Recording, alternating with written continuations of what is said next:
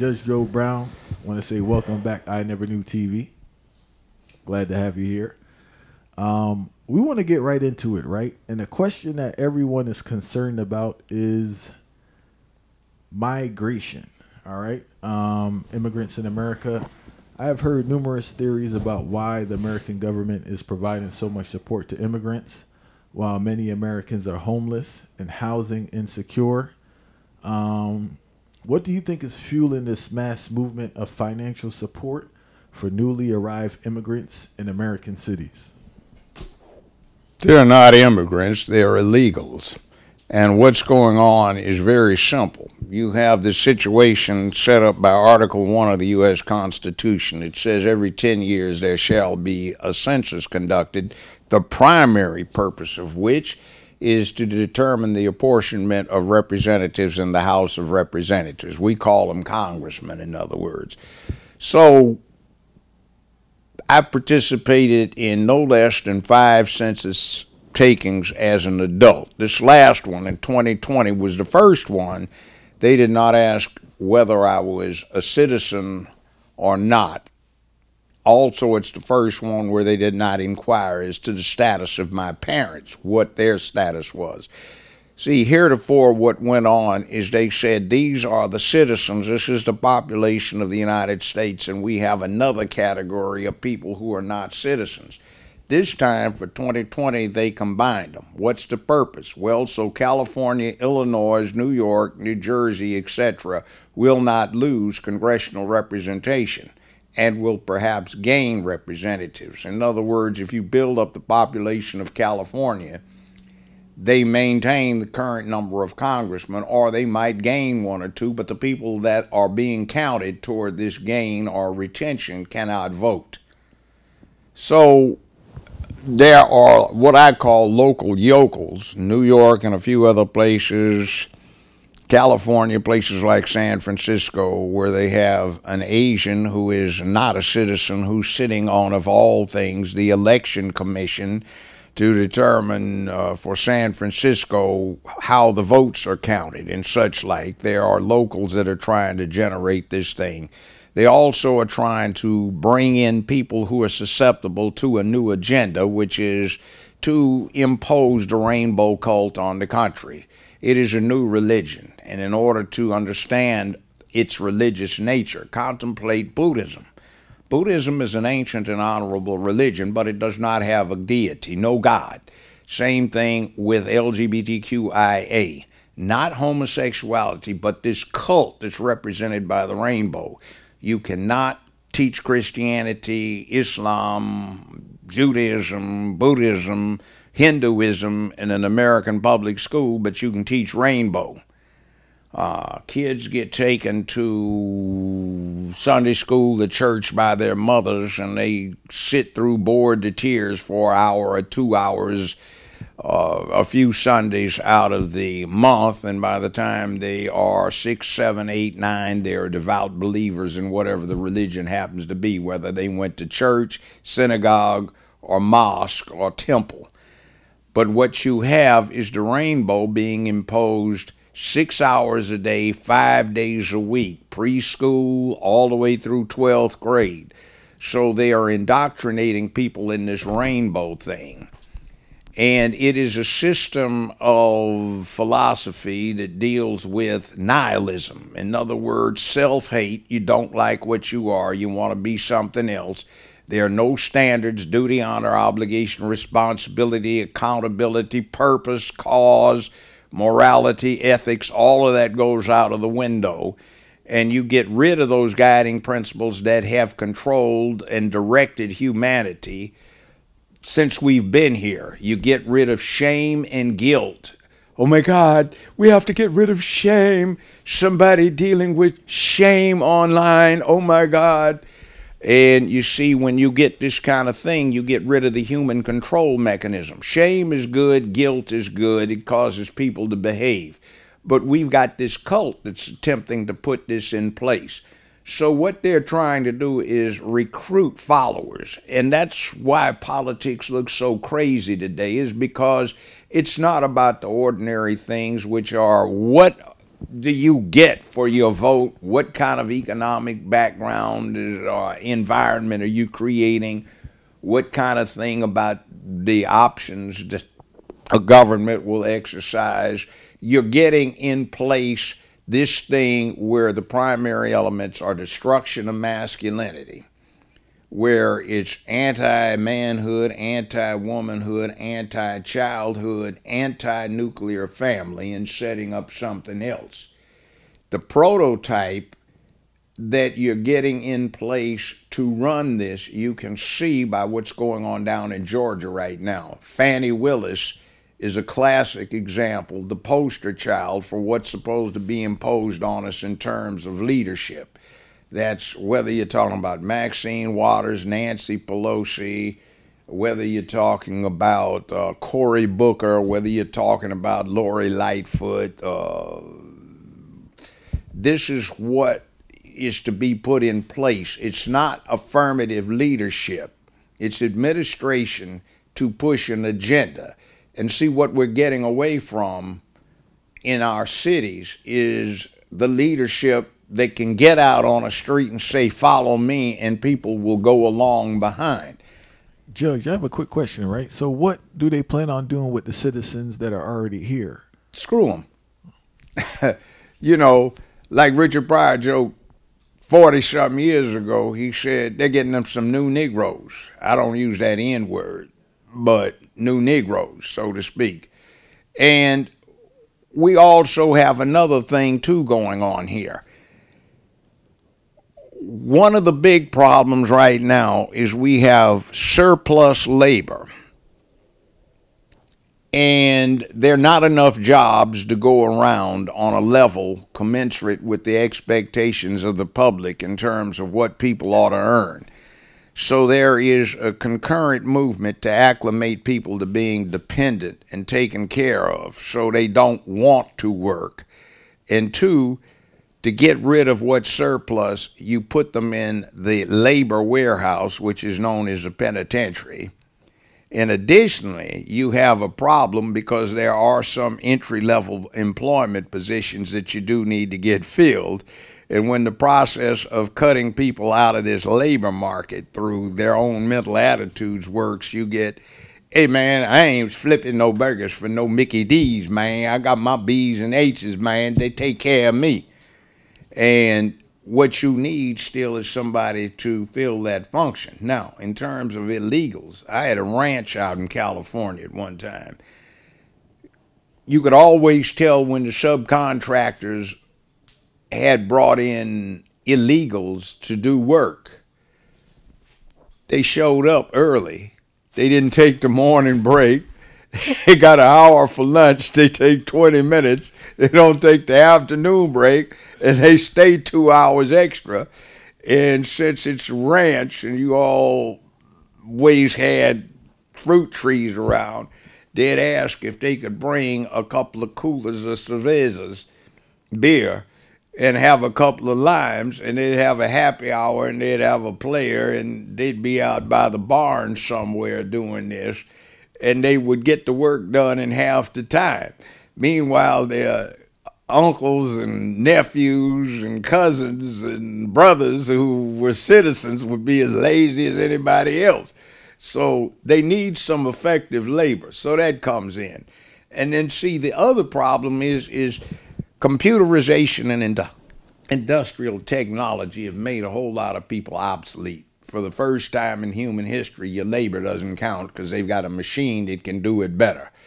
So what happens is, what do you do when you have a surplus in your labor units, meaning your workers? Think of labor as a commodity, like wheat, corn, or cotton. When you get a glut in a commodity market, there are three things you do. One, you cut back production. Two, you subsidize the would-be producer. And three, you store the surplus.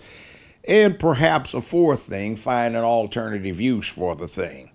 All right, when it comes to labor, you store the surplus not in a grain silo. You store it in a jail cell instead of a grain silo. The subsidy is welfare check.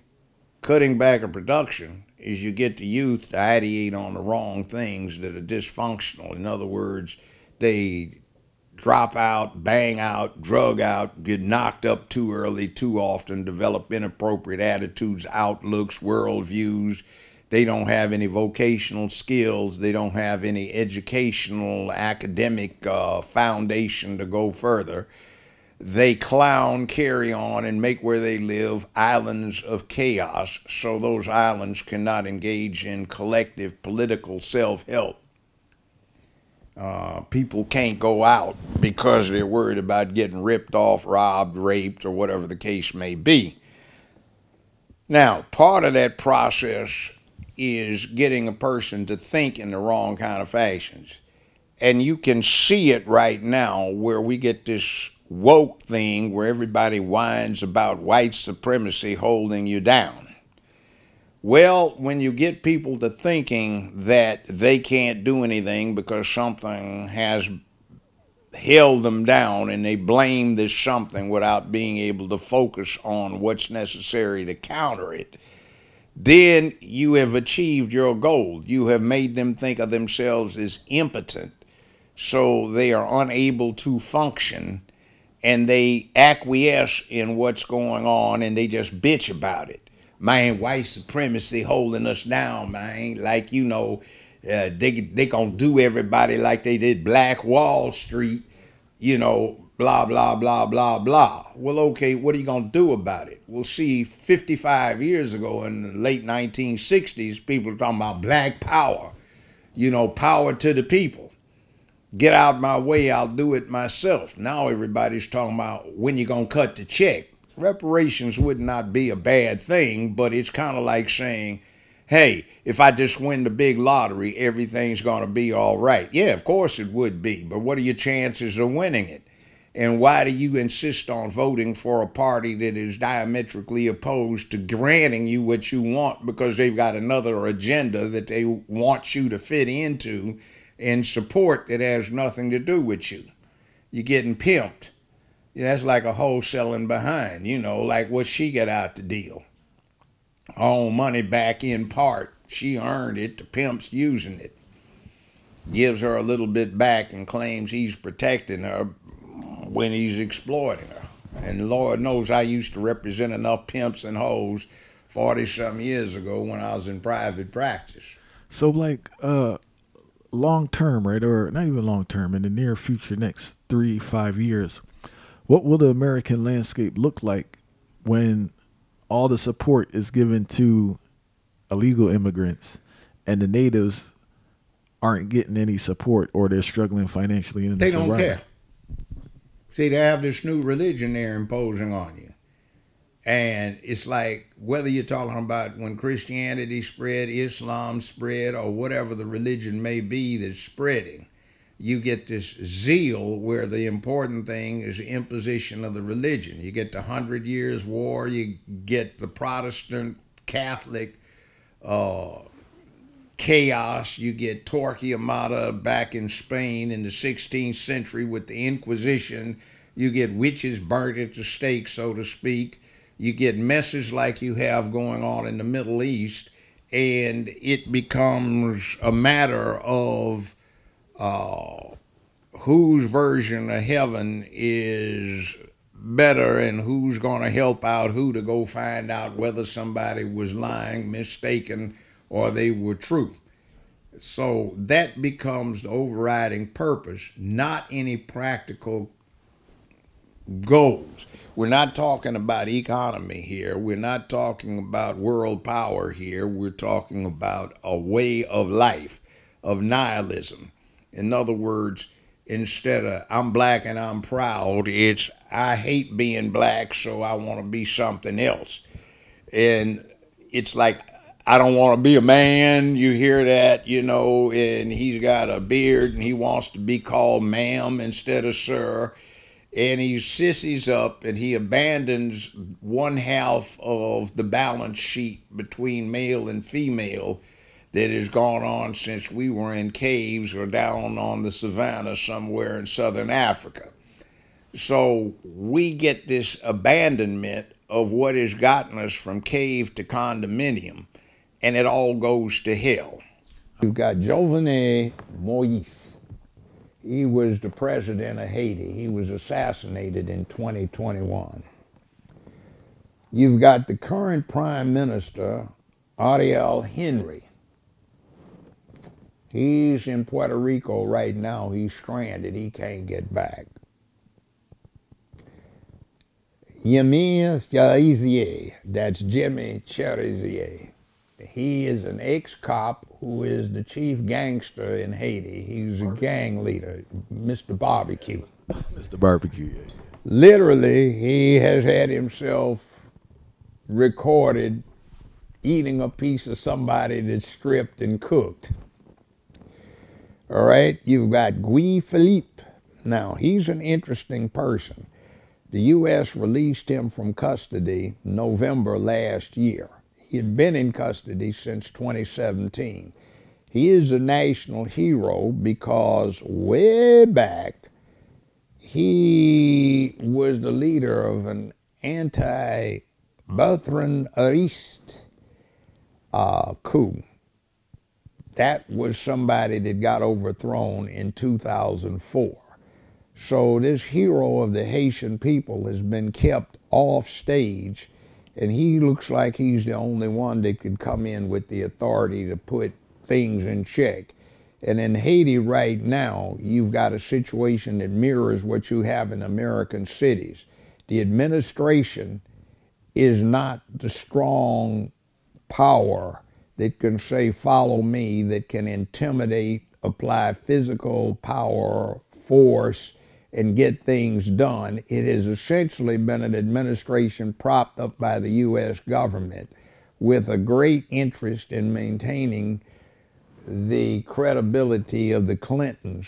So that means suppression of a large number of things that needed to be corrected. So you have a weak person that cannot say, follow me, who has been turned against. Now, there is another thing that they're trying to keep under wraps, and that is the current prime minister used to be pro-gangs. He was their flunky.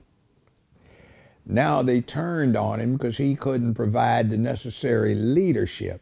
And what he had done was taken himself over to Kenya, where he's going to get a contingency of Kenyan military to come in and occupy Haiti and bestow order on Haiti in sort of a martial law situation conducted by foreign interest, which does not go over well with the Haitians. Now, see, there is a need for Haitians to get strong government again. My brother I was talking about, the late Clifford Stewart of Los Angeles, and I had to set up an international rescue detail. A certain beautiful young lady we knew was doing a documentary series over there in Haiti after the earthquake, and she stumbled onto a Catholic convent where the black nuns were taking female orphans and selling them into sex slavery or conducting actual prostitution rings out of the convent. She was covering this, and they were trying to kidnap her, so we had to take some steps to stop this from happening. Now, that kind of thing is endemic in Haiti right now, and it got exploited, according to the Haitians, by the likes of the Clintons at one point in time for their the Clintons' economic benefits. I don't know if that was Bill Clinton, but it certainly would be an implication of Hillary. We have that kind of thing where we have a power vacuum, just like we have in the cities of America, where we have administrators, but we don't have leaders. And you have street gangs taking control of a circumstance like they did in Chicago. Lori Lightfoot pulled off one of the damn dumbest stunts I've ever seen. She wanted to get street credibility by helping out what she thought were community organizations. So she put up a lot of money with what she thought were Hispanic community organizations, but they turned out to be street gangs. They used the money to buy up arms that were hijacked from several boxcars that were in the IC rail yard, which, considering what they got, would contribute significantly to the armaments out in the streets. So that left black street gangs at the mercy of brown street gangs, which caused some dealings to go on for an armaments race in Chicago. So now you've got a situation where the administration in Chicago doesn't run Chicago. It's the street gangs, but then in opposition to the illegal immigrants who have come in, now you have the people organizing and taking their own power and saying, hell no, we don't want you. And dealing with the non-effective administration, effectively taking back control for the people. It's an interesting thing. And our leadership is not like this man, Bob Marley. You go down to Jamaica and they feature him in the Jamaica National Museum. And if you see the movie Marley, they stick pretty close to what's going on. He resists the temptation to just make money because he's about the principles that Rasta stands for, which are advancement of the people. And you must have purpose, principle, and you must have cause. And he devoted his music to that, and he turned down a lot of just money-making opportunities to do that, and he became a national hero because he faced danger. If you look at the movie, they tread very lightly on it, but there were several assassination attempts because he was saying things that a lot of people didn't want said, and that some of the street gangs did not want in place while he was trying to get his music together, because he used it to convey a message. We do not have that now for the most part. It's glorification of pimps, hoes, all kinds of wrongdoing, drug dealing, and general dysfunction and disorder. That's not cool. But you see, this is a difference between somebody whose leadership is about a point. Leadership is about a principle. So when you look at our urban leadership now, what do they stand for? Law and order? No. Are they standing for the family? No, they're for destruction of the traditional nuclear family. Are they about the standards of manhood and masculinity? No, they're against purpose and cause, no shame, no guilt, and anything goes. So in other words, our leadership essentially is trying to destroy the things that have caused humans or enabled humans to have order so they can manifest progress, so they can manifest peace, so they can manifest prosperity, so they can manifest dealing with their primary function. So what is humanity's primary function?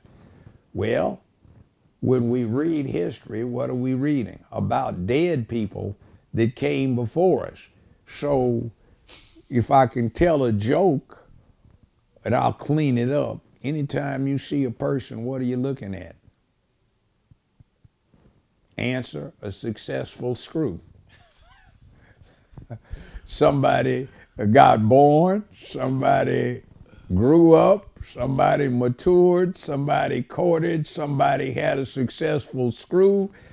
9 months later, somebody popped out. Now they get raised and they court, they screw. If it's successful, something else pops out and it keeps going.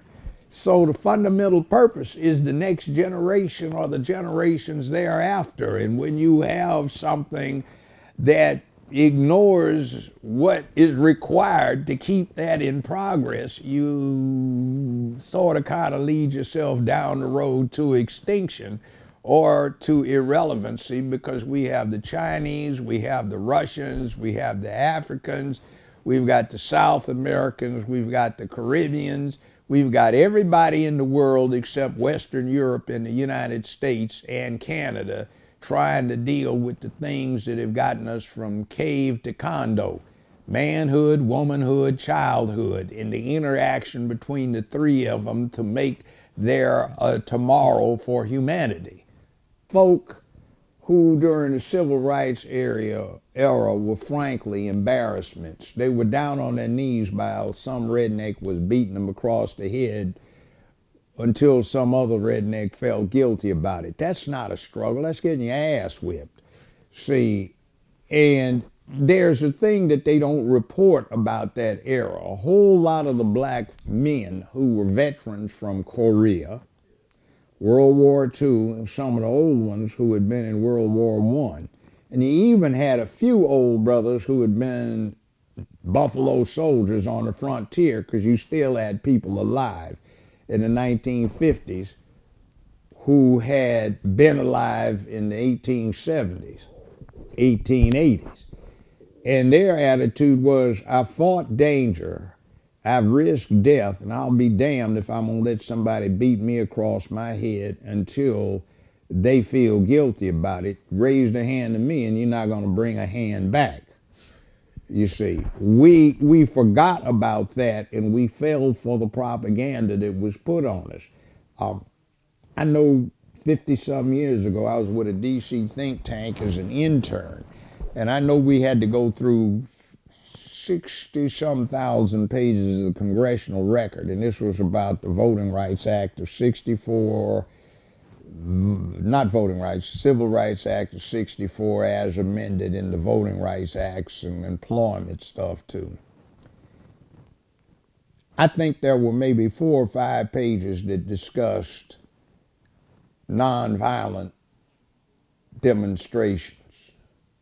Most of the rest of it was reaction to, I call the 3 B's, burn, baby, burn. When black folk were burning down the cities in America, Chicago, 64, Los Angeles, 65, etc., etc. And the question was, why are the Negroes doing this? Why are the black people doing this? What happened? We've got to stop this. What do they need so we can bring them into this? They weren't concerned about somebody peacefully doing what they did. So we forgot that.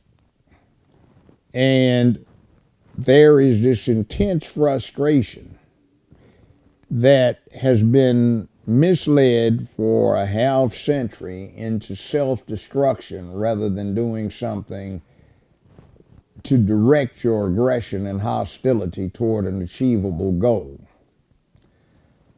We have been led astray, and to a great extent what we have is the results of what was happening in the late 60s. There was a war going on that was very unpopular, the Nam. And you had a coalition. You had females who hated that they were not men. Some of the feminists. You had females who hated men, some of the lesbians.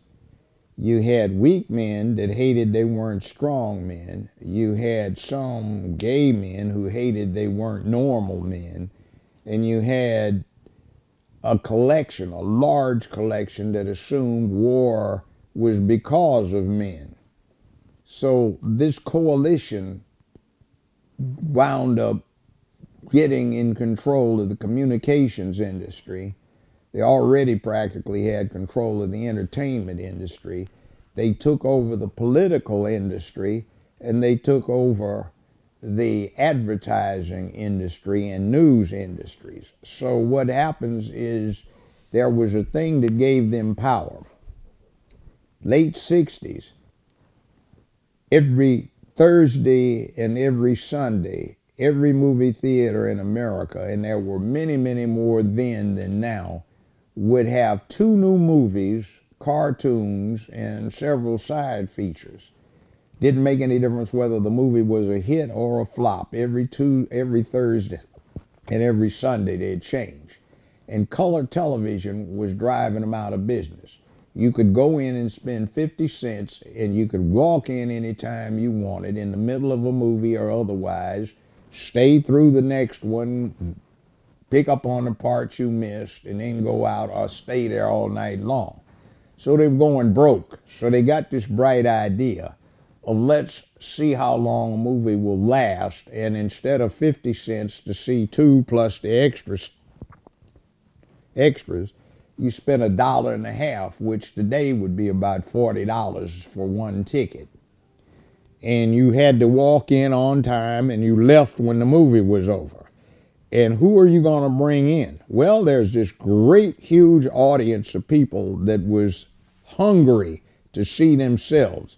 Let's go get these black folk, these Afro-Americans who are anxious to spend money to see themselves. But let's not deal with the Sidney Poitier thing. Let's not deal with uplifting self. Let's deal with pimps, hoes, drug dealers, murderers, and thieves so we can appeal to the lowest common denominator. Came up with stuff like the Black Caesar with Fred the Hammer Williams, who was a football player, and he played a gangster, a drug dealer who was a hitman, and he became the hero, and he prospered. Everybody that saw the movie that was grown said, wait a minute, what time is this where, you got this villain comes out as the hero? You never seen anything like that, because Hollywood had previously been working on, we have gangsters, we look at them, but it's like crime doesn't pay. Okay. Now, then not long after Black Caesar, you got Superfly, where the hero was a drug dealer, and he prospered.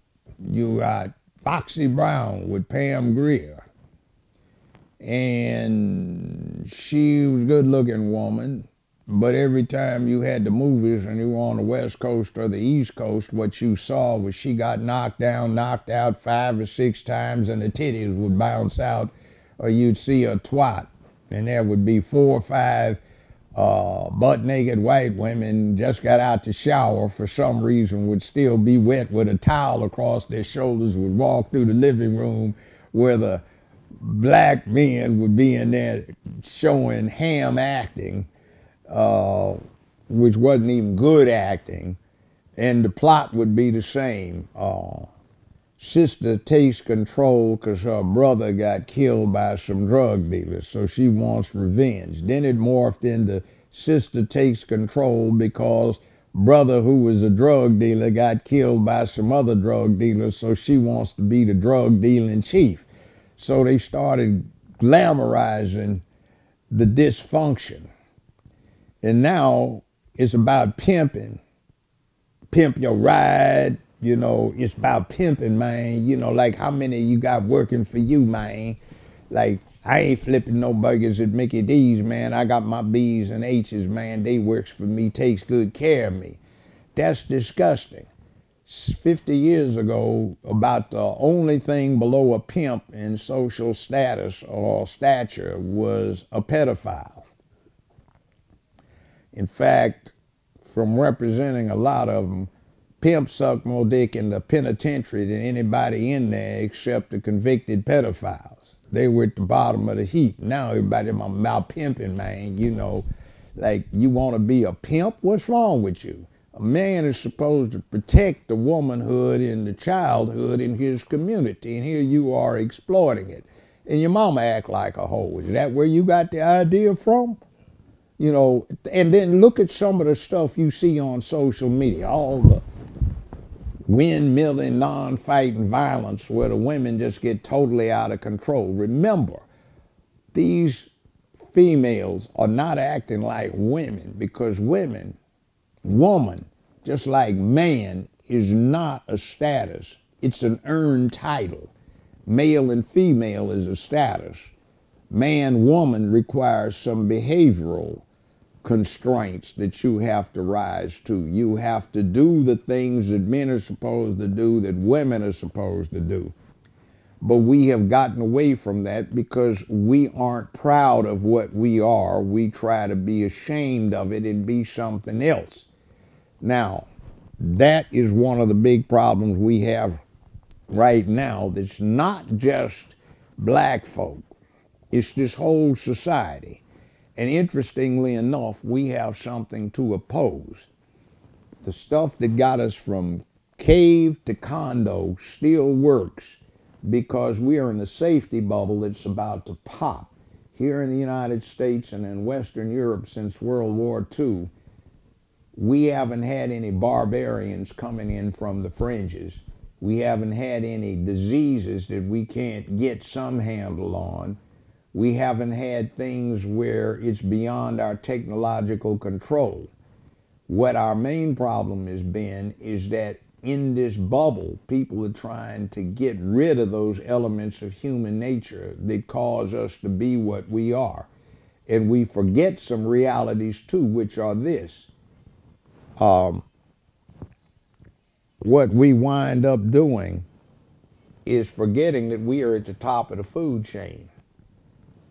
And that means anything on this planet you want to eat, you can eat. Anything on this planet we do not protect is endangered. That says something about what human nature is about. We are at the top of the food chain. That means we kill better than anything else on this planet. And that includes we kill ourselves just like every other predatory beast on this, or fish or bird on this planet does when there's competition. So we have standards that have developed over a long period of time to control this. And when you try to get away from these things, you go wrong. What is the biggest difference between present day black men and the black men from your generation? We had principle and cause. We had a purpose. It is right now, today, we can do something about this oppression that we have suffered as a people. We are willing to die for it. Do you think it's because this generation is so selfish? Well, they have gotten propagandized so hard that they don't understand what manhood is. See, manhood is about duty, honor, obligation, accountability. You have a cause and a purpose. You can articulate that. Ask one of the young brothers what he's all about, and he'll give you something that's nihilistic, hopelessness, not a cause, not a purpose. You see, if you've got something that's on your ass, that's adversity. And when you conquer adversity, you, yeah, I did it. And you brag about it. So what is it that we brag about now that we have? What did we conquer? You know, you're in Africa, 13 years old. You got to prove your worth training up to manhood. From that point, go kill your lion with your wooden spear without even an iron head on it. And the elders go to see if you got a real lion. What do we do now? Punk out. Tear up where we live. We look at a spectacle where the women are totally, well, the females are totally out of control. You see all of the videos. Somebody's camera, you know, trying to video some clown females playing girl-rilla as they're battling it out, flailing all over the place, knocking each other around. That is a disgrace. Those girls ought to be practicing being women and ladies to bestow order in people's heads. They have sons, and those sons are looking at disorder, chaos. What do you expect them to be when they grow up? There are no father figures around to model themselves on. There is no media, no voice of the village trying to push masculinity, which is about duty, honor, obligation, accountability, public order. You see, we don't have these things. We've got chaos. I'm pretty sure you saw this. What's up with the trend of rappers painting their fingernails? Punk. Too many of them are trying to be street cred. They got too many people that's got out the joint used to doing the 6B thing. What's 6Bs? Unbelt, drop breeches, drop boxes, bend over, spread butt cheeks, get boy banged. And too many of them into that sissy thing. That's not manly. And see, we have to get away from that and get back to manhood. Wherever you have men, anywhere on the planet Earth, Anywhere in human history, what you wind up with is men attempting to impose order where they live. Now, if you take the black community, do you see men attempting to impose order where they live? All right. Do you even see men in charge? Okay, there is the problem. And you see, it's not even a black-white thing. It's a universal thing in this country where you're forgetting what leadership is. If you want to see leadership, take a visit to your local zoo, go to the primate areas and watch the baboons and the chimps. And you can see politics. You can see them off behind bushes. They're cutting deals with each other.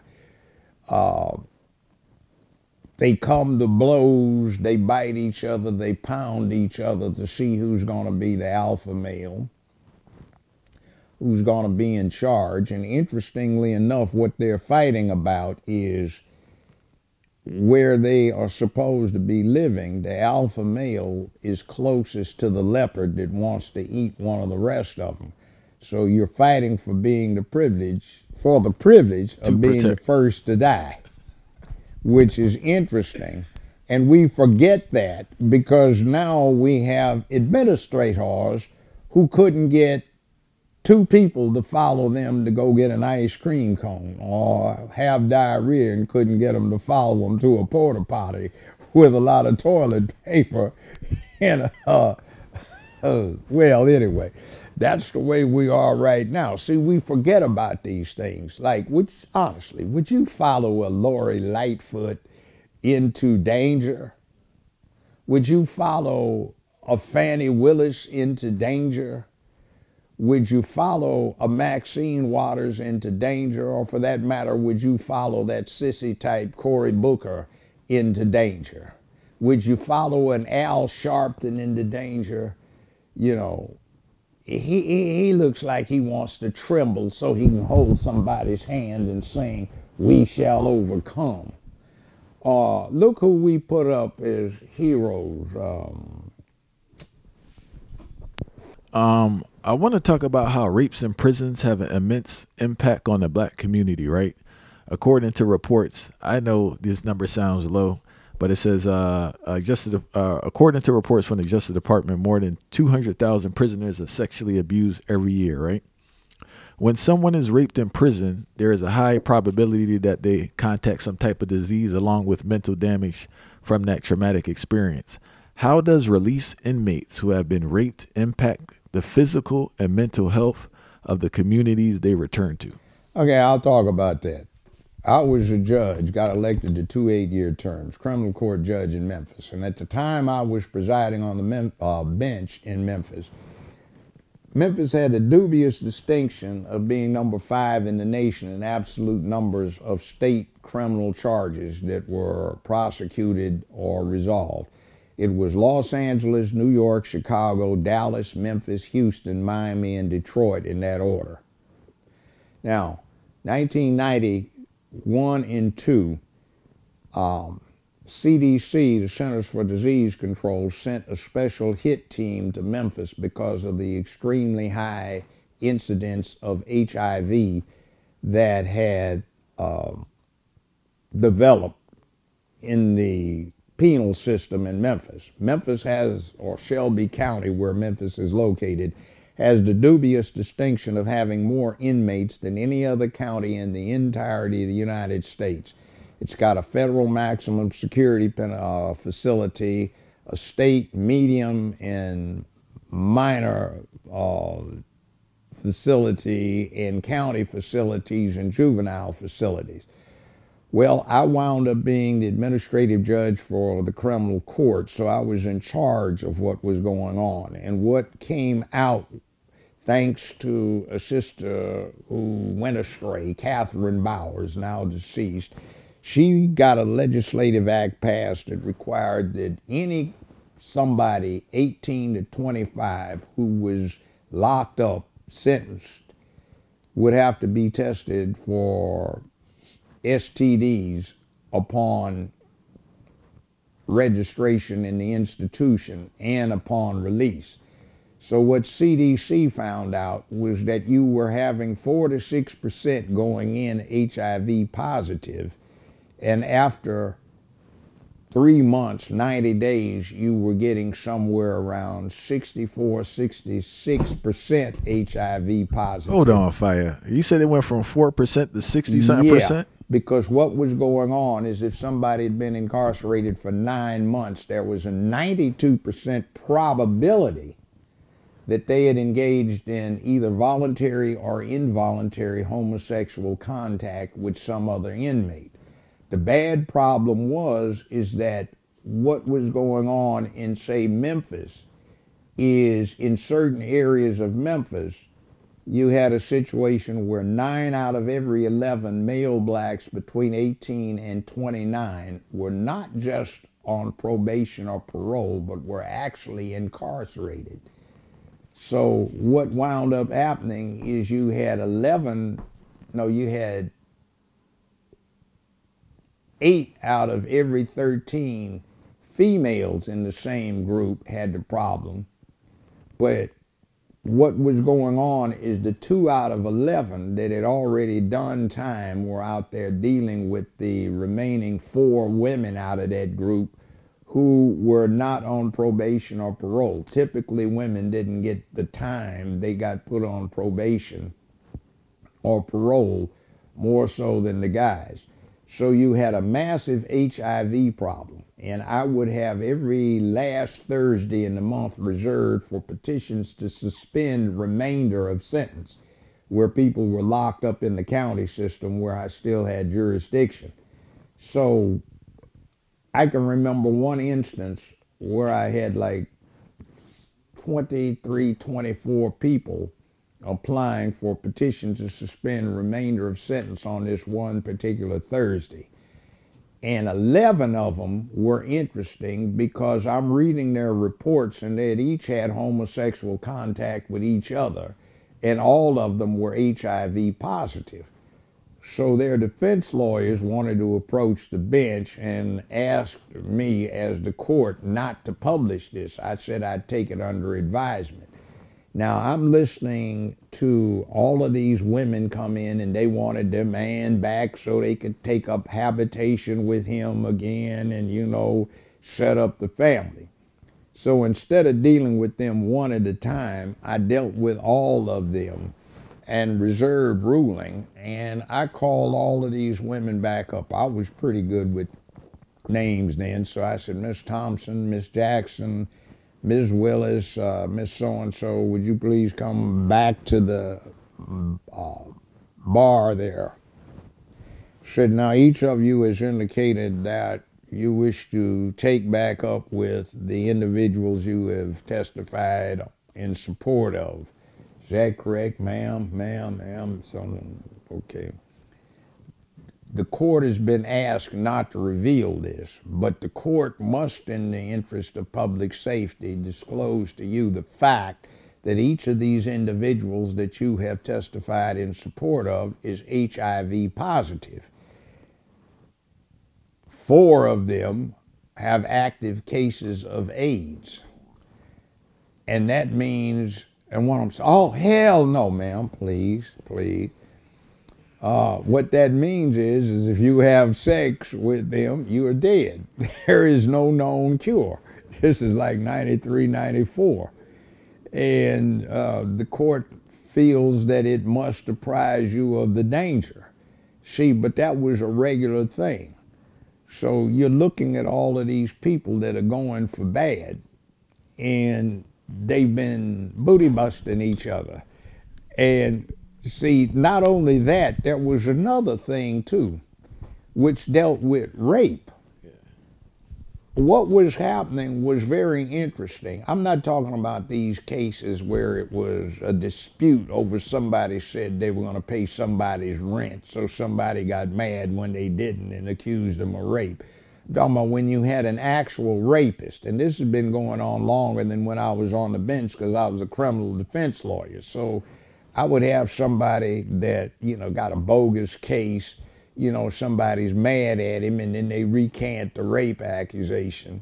and then I've got the ones that I know actually did something, all right? Invariably, what happened to them that I knew from being their defense lawyers and what I had as a continuing situation that I had to deal with as a judge was that somebody was walking along the streets in the projects and 4, 5, 6 guys jumped him. They stuck a pistol to his head and they just knocked him out and drug him into an abandoned apartment in the projects, and they hadn't lost the taste for what was going on in the jail, and they raped him. Hold on, you talking about dudes raping dudes on the street? Yeah, so they'd rape him, and as a matter of vengeance, to scapegoat somebody else, he would rape a woman later. Now, the other thing I knew from being a defense lawyer for a long time was this.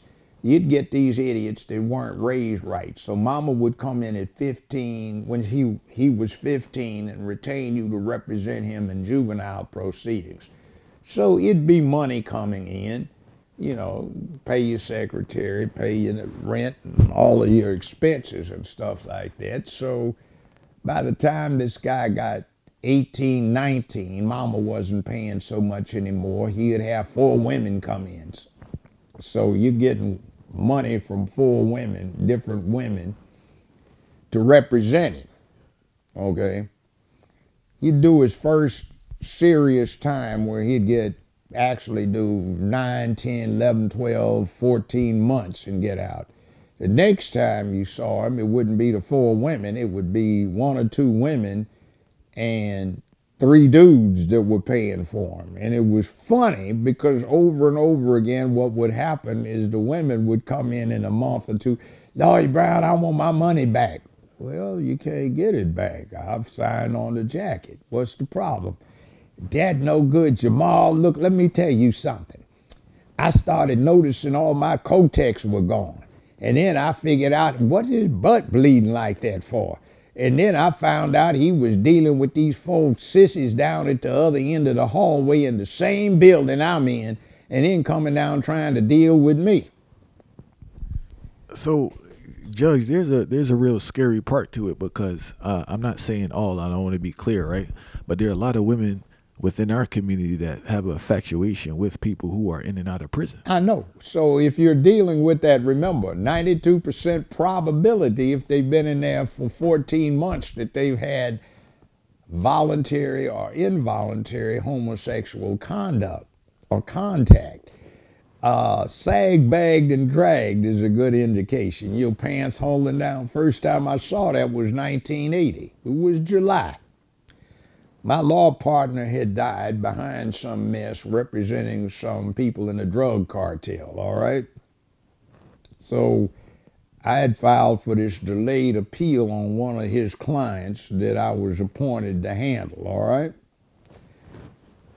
It's 105 degrees. This is the main penitentiary up in Nashville, and the air conditioning get broken down in the attorney-client visitation room. So if you didn't mind being out on the yard with them, they'd let you interview them out in the yard. So I've got a yellow tablet, and I'm out there taking notes on this guy's delayed appeal.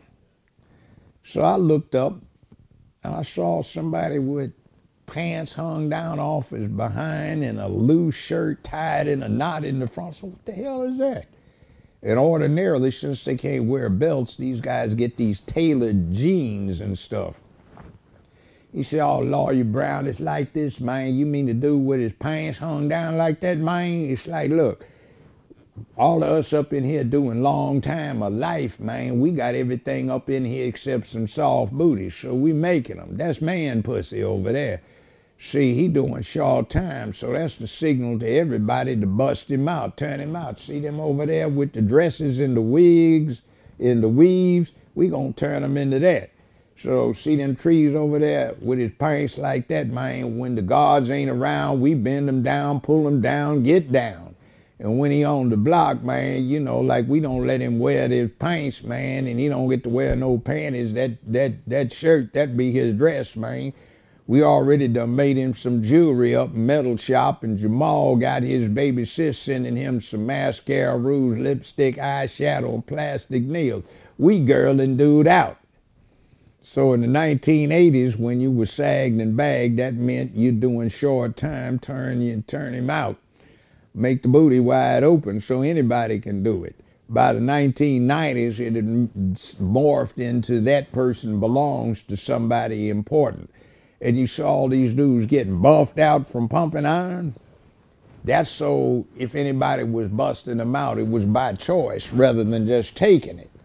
So you get all these folks, the lower the sag, the cooler the dude. No, you just look like you've been booty busted off in the joint. This has been going on for 45, 44 years. So what is it that is being shown? See, this thing spreads through the black community. It spreads through the mainstream community. To the point where it's seen cool as doing time. Yeah. Like, man, you don't understand. Earl, man, tell Jamal, man, he don't know what time it is, man. He got to do his time for, it's a man thing, so you got to understand. No. Why do you say you have to be in the slave quarters before you can understand manhood? That's because you've never dealt with a man. See, everybody that's being a man got a job. He a little raggedy. His car's not cool, and mama's sitting up there. Look here. Mama done give you all this good loving. I know you got something for me. And then he comes by there. You better hurry up. You better get what you gonna get. You ain't gonna wallow up in this for that little piece of change all night long. And he hardly got up and wiped himself off, got to his ride, parked behind the dumpster, and he's left. And mama's on the phone, baby, you know that ring you wanted down in American Loan? Well, mama needs some good loving. You come over here tonight, give mama some good loving. We go shopping tomorrow. So the kid is watching somebody hustle his mama. Mama willingly gets hustled. And the guy that's got the job acting like a man, he's looking down on him. So I had a remarkable achievement, which was the statewide recidivism rate was universally about 80%. In my courtroom, it had dropped down to 18, and it was dropping when I retired in 2000.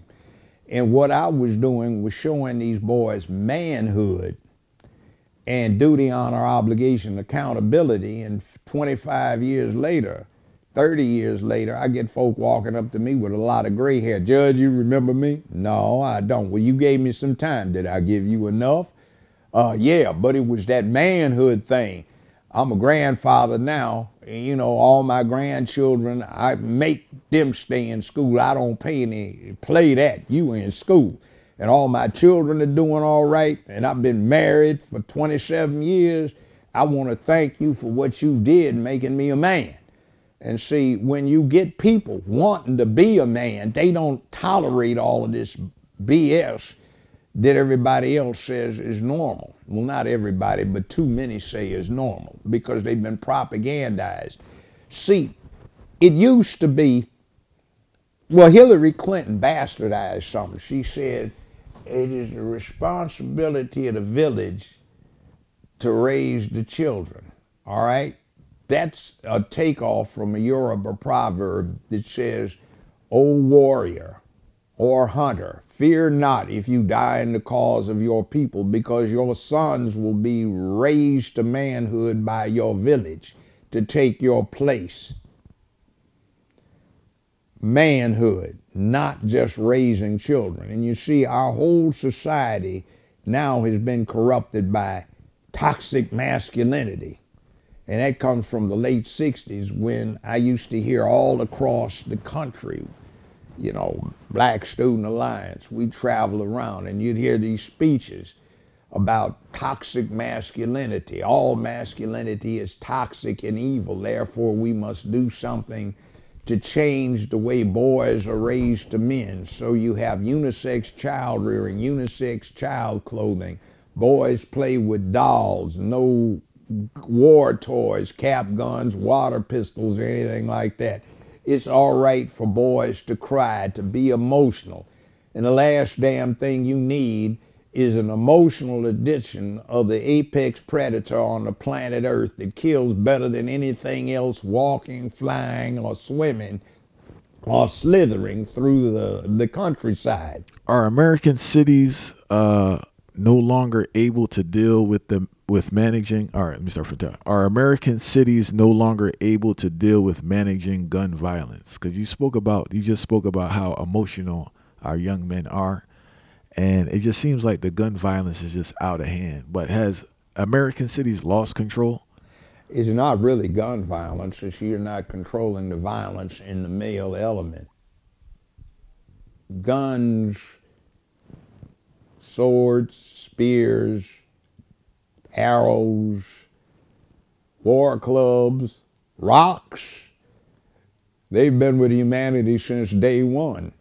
If you took the 250,000 years that paleontologists say there have been anatomically modern humans around, you can take all of that time period and get up to the last 150 years, and the typical man would be armed. So we grew up with armaments. And you see, the thing about armaments is this: a gun, a spear, a sword, a knife is no more than the fangs that gorillas have, the fangs that chimpanzees have, the fangs that your dog has, the fangs that your cat has, that lions have, that wolves have, that bear have. You see, we lost those, and guns are but a replacement for the canine teeth that all other mammal predators have, or the sharp beaks that bird predators like eagles and hawks have, or the claws and long conical teeth that alligators, crocodiles, and stuff like monitor lizards have. You see, those are our weapons. That's how we stay at the top of the food chain, so we don't have to worry about stuff having us for breakfast, lunch, dinner, or a midnight snack. You see, we live for most of our existence in a real live horror movie, where you are asleep and you get mildly disturbed because you hear something sounded like something being drugged, and you didn't pay attention until you woke up that morning and found that your neighbor who was sleeping under the furs next to you is gone, and you find blood trails where something big snatched him out of the hovel and decided to eat him. So this is our reality, and we can't get around it. Now, I've taken martial arts since 1966. My brother was listed by Black Belt magazine as probably the most dangerous human alive in North America for 15 years. We taught each other stuff. Real quick, what's your brother's name? Clifford Stewart, now late Clifford Stewart. You can look him up online. He's known as the bodyguard for stars. Now, in addition to having a literal PhD, he had 14 black belts in karate, 10th Dan in 9 of them. He had a black belt in judo, another one in jiu-jitsu.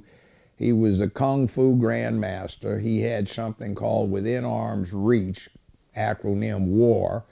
And I think 5 of his students were on SEAL Team 6 when they pulled off the Bin Laden raid. And he was also one of the 3 pendeckers in the whole world for an Indonesian thing called Pinyat Silat. So a person like that, he can't get in any type of altercations, right? Anything is attempted murder? I won't talk about that, but I've been studying with him for 55 years, all right? My specialty was shooting. His was literally, he also became co-executive producer on my show. And he had that background too.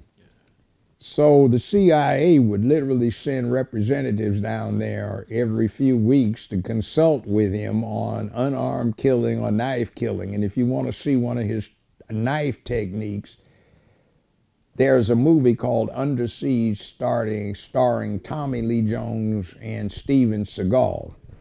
Seagal is the ex-SEAL who's the cook. They were on a battleship and they're doing this knife blade down fighting technique. Well, Cliff invented that and he had to teach them how to do it. Seagal looks pretty good, but Cliff would make him look amateurish.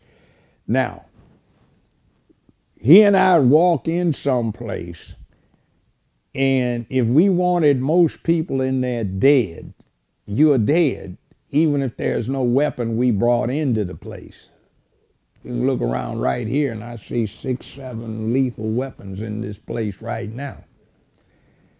So what are you going to do about us? You can't register us. That was a fake thing. It came out of Highway Patrol, 1954, where somebody was a martial arts expert, and Broderick Crawford, who played this Highway Patrol detective, said he had to register his hands, which was crap. That came from Hollywood. So what do you do? Oh, that's all BS? I heard that my whole life about people That's registering. BS. That's crazy. So what are you going to do with somebody that can easily kill you? In fact, more reliably kill you without a weapon than with one.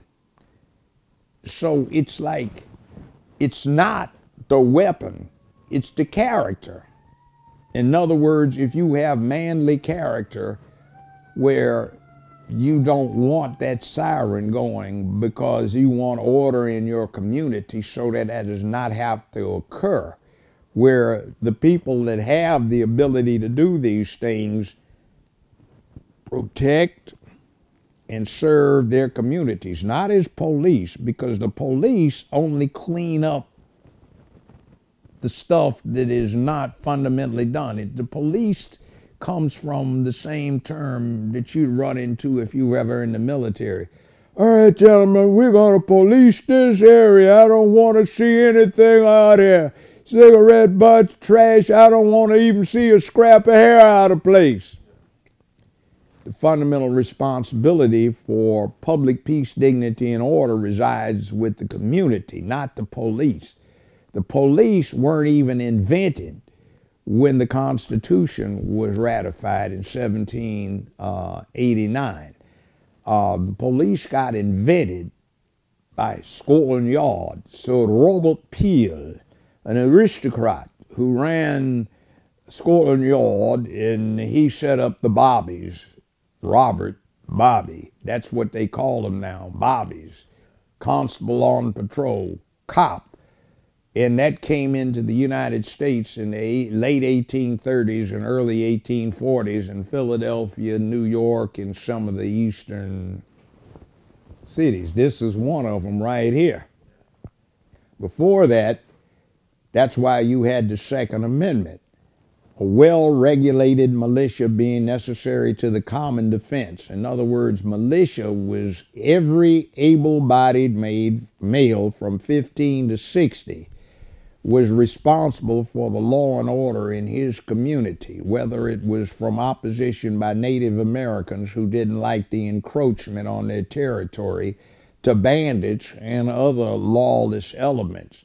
You were supposed to be proficient in weaponry so that you could participate in an organized defense. That came from the English common law, where the commoner, the yeoman, had to practice with bow and arrow a specified number of times a week, so if the king needed you, you could participate in his royal armies. So if you had a duty, it became a right. If you had a duty to be proficient with archery, you had a right to have the archery tackle that you needed. If you had a duty to participate in a militia, you had a right to possess the weaponry that was necessary. Now, if you have no character, you are a dangerous individual. You can kill all you want if you study and you are a fiend, but the process of teaching is self-regulating because you also teach character in the dojo, not just the art of doing people in.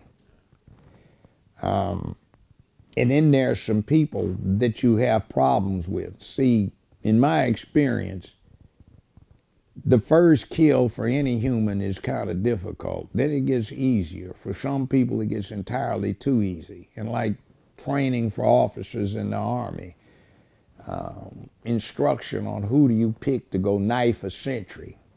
Don't ever get the person that likes it. Get the family man who's got children, who hates the idea but understands the necessity.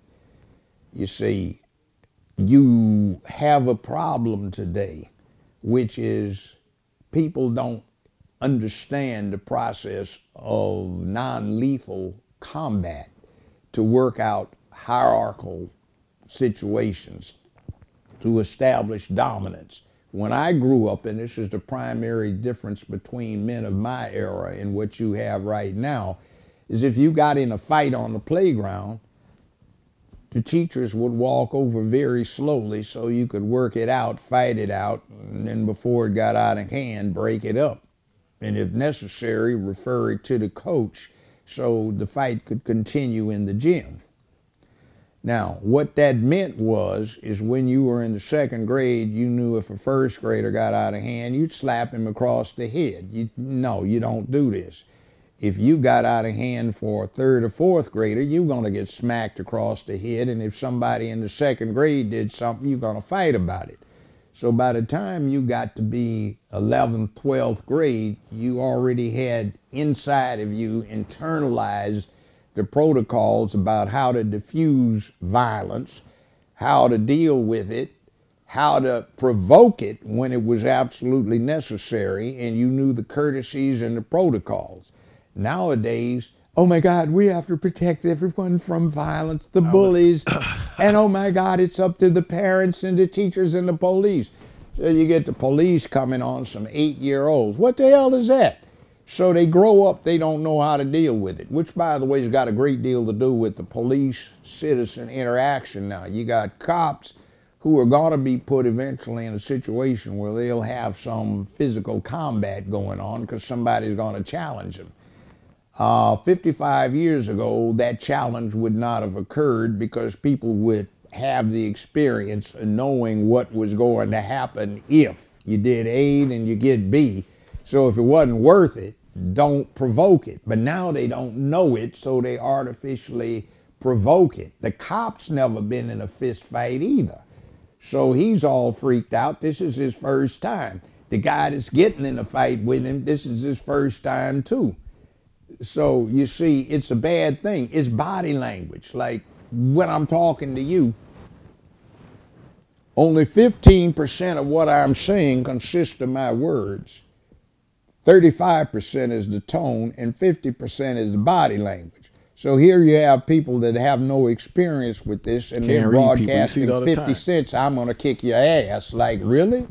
Do you know what that means? And then you got sissies that have never been in a fight, have no fighting skills, act like they can kick all kinds of ass, and they don't realize what they're doing. Which, by the way, is a problem women have in dealing with men and each other, too.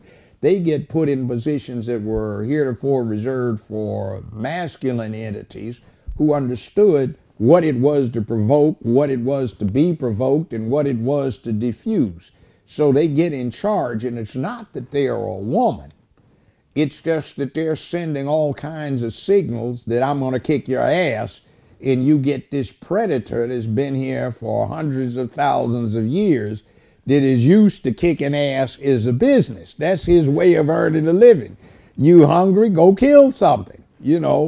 6,000 pounds worth of something, and you got a stick with a rock on the end. You and your buddies are taking it down, and you have all these systems of who's watching your back. So we've got these protocols that people don't know how to deal with. So you get manifest violence. I've stopped in the last few years. Excuse me, what the hell is going on here? Is that Judge Joe? Yeah, this is the guy and this is the cop over here. Y'all got to stop this. What's going on? You broadcasting, you gonna kick his ass. He's got a 9mm pistol on his hip and a taser. You ain't carrying nothing, and you over here challenging him. You gonna kick his ass, so he's about to get done in because you're gonna have to shoot him or do something to put him in check once you provoke him. What the hell's going on? They don't even understand it. So you got to bag them off. All right, bag them off. What's the problem? Well, man, why don't you just go do what he's telling you to do? Because this is, this is not cool to be doing this. What you achieving? What's your point? Ain't nobody even looking at your dumb ass, you know. And over here, why you want to sit there and challenge him to prove something to yourself? He might kick your ass, take your gun with you, and are you prepared to kill him? You know what that means? You know, so back off. Okay, so then you resolve it. And you see, there's none of this going on in the neighborhoods anymore. See, when I grew up in Los Angeles, the cop on the beat where I was growing up was Tom Bradley. He became mayor of Los Angeles. He's big brother, 6'4", going on 6'5", and he used to run high hurdles and 400 meters, went to the Olympics. He tried to get hired as a cop. They would not hire him. He wound up going to law school.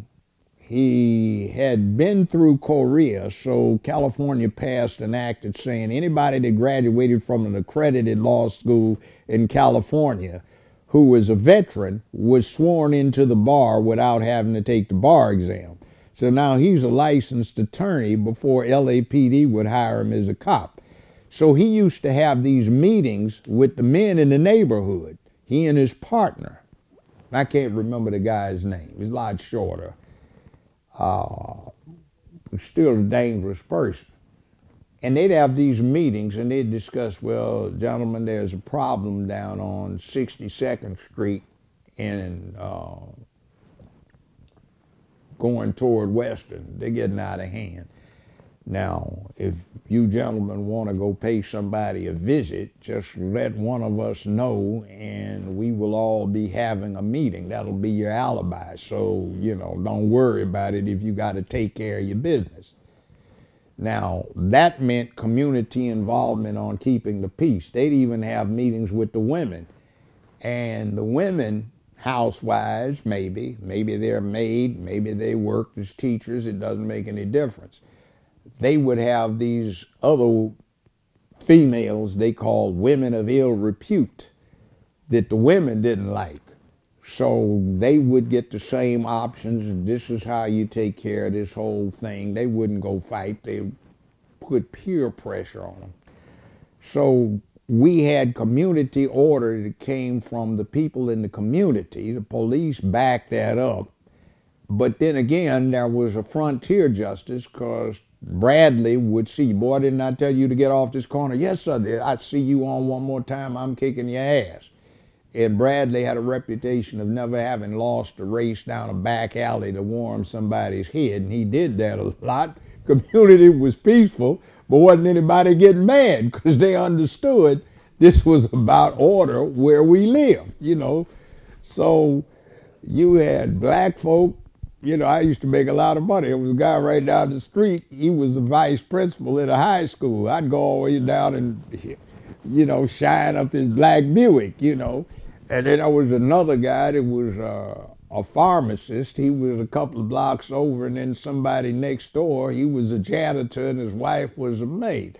They were cool people. And then right around the corner, one of my homeboys, old man worked in a factory and his mama was a nurse. You know, so you had this black community that was tightly knit. We had our fights. We had a problem with gangs, just like you see in Boys in the Hood, where everybody wasn't a part of the gang, but the gangs usually represented boys who did not have a father. Either the mother had a situation or dad got killed in Korea or World War II or something like that. And the funny thing about gang members then was the clowns that were crying for their mama's snot running all out their nose in the 5th grade became super bad in the 7th grade when they joined up with a posse. Now in LA in those days we had Del Vikings in my neighborhood, Slausons, De La Soul, Businessmen, Bobtown, etc., etc. Those gangs disappeared about August 1965, and that was because we had an uprising, Watts riots they call it, August 1965. My girlfriend lived about 5 blocks from where that crap started, and I remember 2-3 weeks before it happened, I was over there to visit her, and she had gone someplace with her dad. She was coming back, so her mother asked me to go to the corner store to get a loaf of bread or something. I forgot which. I did. And as I'm coming out, there's this clown on the corner. Hey, man, where you from? I said, I'm independent, man. All right, man, you cool. Where you from, man? I'm from Bobtown. You cool. Where you from, man? Bobtown. You cool. Where you from? De La Soul. Where you from? Businessman. Make your run, MF. Bam, bam. Shot at him 3 times. Didn't hit him. 3 weeks after the riots were over, I did the same thing. I'm running to the store, you know, to get something from my girlfriend's mama. I come back out. Dudes out there. Same 2 dudes run into each other. Hey, man, you know, like, what you want, man? Man, I want to apologize, man. I didn't know no better, man. Well, that's cool, man. You know, yeah, burn, baby, burn, man. You know, hey, it's all right. Shake hands. All that stopped. And from after the Watts riots, for the next 18 months, we only had 2 fatalities in all of South Central L.A. One of them was somebody's wife shot him to death for messing around with another woman. And the other one was somebody's girlfriend shot him to death for messing around with another woman. The rapes dropped to 0, burglaries dropped to 0, assaults dropped to 0. The businesses were reporting no shoplifting or theft. And the other thing is that business, that convenience store on the corner, it was white owned, but they gave everybody a good deal. So when the riots was going on, black folks stood out in front of the place and say, leave this place alone, they're cool. You see, we had that kind of thing, so you got rid of all of that hostility and aggression. So there was peace. Now, what seemed to have happened was kind of weird. Lyndon Baines Johnson is looked at as a villain right now, but for black people back in the 60s, he was great white daddy in the White House. And he did a lot of things that black folk thought were good for them at the time. Some of the things have backfired, but I don't think it was anybody's intent for them to work out the way they did. And what they were trying to do is end this two-society thing where one group of the people in the country were trying to burn down the rest of the damn country. Even if we were a minority, it was causing a lot of property damage. And I can remember standing on a low hill in August when the riot was going on, or the uprising, and I turned around and did a 360. You couldn't see the sun for the black smoke and the flames all around the horizon. It looked like RAF, Army Air Corps, come through and did 24/7 bombing around the place. I mean, it was really a mess. So it wound up being a slum clearance, so to speak. All of this places that were run down, tore down, they got burnt down. And then the community got out there and cleaned up, and we started organizing. But too many people that looked like us became snitches, pimps, hustlers for the movement. And Johnson decided he wasn't going to run, and Tricky Dick got in, and all hope was lost, and we started getting the gangs come up again. Crips, Bloods, Traveling Vice Lords, Gangster Disciples. And I got a slight connection with the Crips, which is kind of weird. Cliff, my brother, was playground director at Trinity Avenue Elementary School, which was probably the worst place in the LA City school system at the time. They had run the previous several playground directors off, put one of them in a hospital, turned another one's Volkswagen upside down and set it on fire. So he became the youngest playground director in the LA City school system. So he had me and a guy named Ron Chappelle, who is Dr. Chappelle now. We were all into the martial arts, and we had a movie star, Tracy Reed, with her fine self, who volunteered, and another fine freak named Vivian Parker. We started putting stuff together, and we got cooperation with everybody in the neighborhood. So we set up a radio station. I was the DJ. We were selling hot dogs, Cokes, and everything to raise funds for this. We even got an agreement with a movie distributor to show all of the first run movies. He said, That's what you told me about before when you took the group of kids? Yeah. All right. So anyway, we pulled off a slick one. Ron was the only licensed projectionist black in the whole state of California. So the distributor said, you get us a licensed projectionist and I'll let you have all of these first run movies the same time the theaters get them. So Ron pulled out his union card. He said, you guys slicked me, didn't you? Yeah.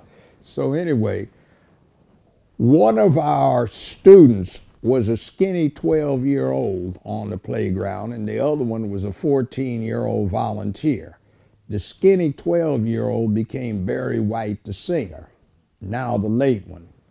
By the way, they put his age up because of his deep voice. He died of some diabetic complications. We talked to his mama. She got convinced. She let us help him. He came out the swamp. The 14-year-old, his mama wanted to check, so we couldn't get him out of the swamp. But he was one of the co-founders for the Crips, and he became the last person executed on California's death row. That was Tookie Williams. So Arnold Schwarzenegger should have commuted his sentence to life in the penitentiary after he wrote all these children's books trying to convey what we were teaching him.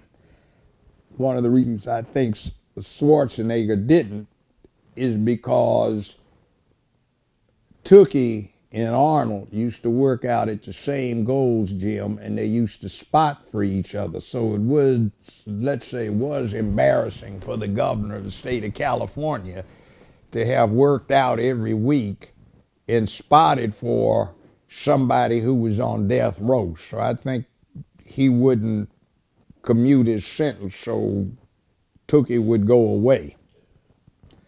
Now,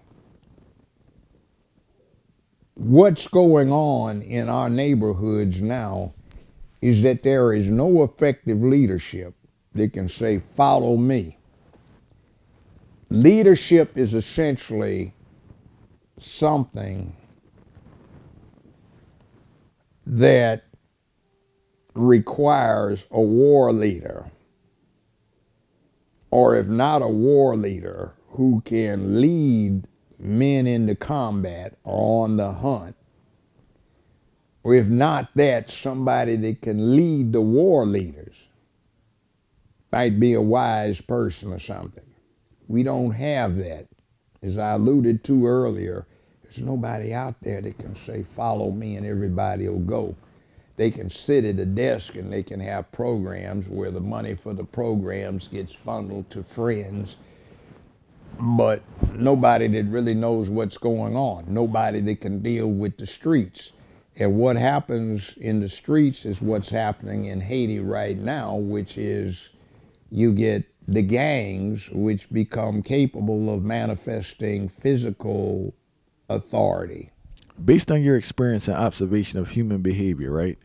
Are people corrupt before they get political power, or does the political power and political environment encourage certain behaviors we would label as corruption? Well, it's kind of like entrapment is a legal defense. Did you just provide somebody with a mechanism to commit crime that they were disposed to commit, or did you actually induce them to commit the crime? In my experience, and this goes back a long time, since I'm 76 years old, and I've been in political stuff since I've been 15 or 16. Dishonest people tend to like politics because it's so easy to do corrupt and wrong things and get a lot of money or power out of it. But then you have people who get into politics as a matter of principle. If you want to see politics in its raw form, go to the zoo, go to the primate house, and watch the baboons and the chimpanzees, not the gorillas. They've got a different thing going, but watch the chimps and the baboons. You can see them off in the bushes or the shadows playing politics. And essentially what it is they're fighting to see who's going to be between the threat to the pack and the pack. The leopard's out there, so they got to be between the leopard and the people that they are leaders for. Yeah. Now that kind of leadership's okay. But you have some people who do not possess that, but they get into power, so they get cloaked with authority that they do not have personally. There are people that walk into a room and they'll soon dominate that room. That's just because they have it. And other people who wish they had it, who can cloak themselves with the authority of an office or a position, they tend to be very bad because they're trying to prove something to themselves rather than using the position to do what they are in the position for, which is lead for the benefit of the pack. Most politicians try to be honest, except for the fact that they have to deal with other people. In our system, we have a thing called the people get the representation they deserve. If the representation isn't crap, that's because the people aren't crap. If the people want good representation, they need to get themselves together. Now, the last election cycle we had, I did an interview with some of the people involved. It was take your booties to the poll. So we've got a bunch of strippers on a pole, a third of which weren't even women. They were trannies sitting up there showing bare butts, and that's supposed to get a black man to the poll to vote? Like, if you're that dumb and that's how you respond, you don't need a damn vote. Okay, but that kind of insulting attitude towards you is what's supposed to work. Have you ever noticed, speaking of such things, how when they want to appeal to black folk, they always have us dancing a line dance out in front of a pole? Like, what is the black folk contribution to America? Hip hop. It's not a contribution, that's a distraction. In other words, if it's a contribution, you can say, but for this, something wouldn't be as good as it is now. So where would we be without hip hop? Same place you are with it. You know, so we've got this idea now where instead of accomplishment, we look at distraction as being an accomplishment. We focus on Hollywood. We focus on the entertainment industry. And I'm not saying that there are not conscientious entertainers who know something that's going on. And I know some that are very smart and keep up on stuff. But most of them have spent their entire adult lives concentrating on distraction, concentrating on making the dollar, distracting people. And if you don't get it, Julius Caesar, 2,080 some years ago, told Mark Antony when he had been made by the Roman Senate dictator for life. Mark Antony is supposed to have asked him, Caesar, what do you think the Roman mob is going to say with you being dictator for life? He said, give them bread and circuses and they won't care. The Latin phrase is done pane et excelsior. Give them bread and circuses, feed them and entertain them, and they won't give a damn. And when you have people who for their whole adult lives have been into the entertainment phase, so people get distracted, it gets really weird when you let that kind of person dictate to you your realities. Please explain what's going on in Haiti right now. Okay. You have Toussaint Louverture, who was Governor General of Saint Dominique. The islanders, once they got free, did not like Saint Dominique, so now it's called Haiti. All right? Haiti got into a situation where it borrowed money from France under Napoleon III. All right? They had problems paying it back, but that really wasn't a big problem. France wasn't about to come in and invade Haiti. What happened was, is you had a upset in Washington, D.C. in 1919, where blacks killed more whites in an uprising than whites killed blacks. This is in the 123 places that got burned up, destroyed, or otherwise harmed by racism in America. But it went the other way around. You had black veterans on the roofs of tenements who had just gotten back from the trenches. Black Pullman car porters smuggled in guns from Baltimore. They armed up. They killed a lot of white folk.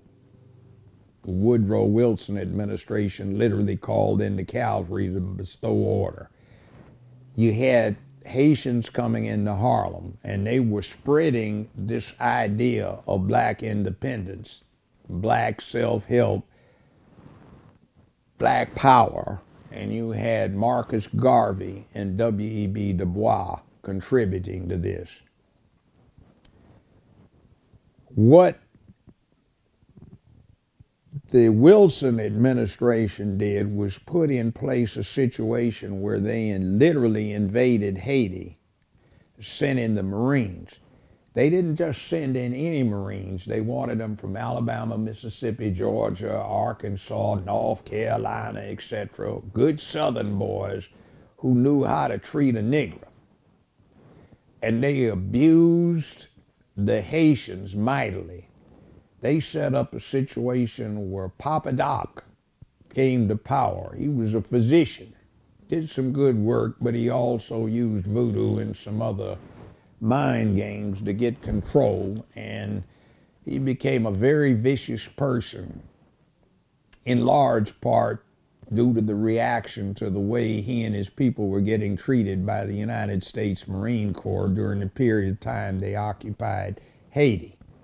Remember, the objective is to keep the Haitians from infecting the American Negro with these ideas of self-sufficiency and independence. All right, you wind up getting Baby Doc and a bunch of sick mess, and then you get this Haitian earthquake that comes into play. You get Hillary Clinton exercising some initiative to get personal gain out of the Haitian circumstances. You get an effort by the current Democratic Party regime to protect her from the consequences, so it's unspoken. In the last decade, many celebrities have been accused of committing some very disturbing acts, right?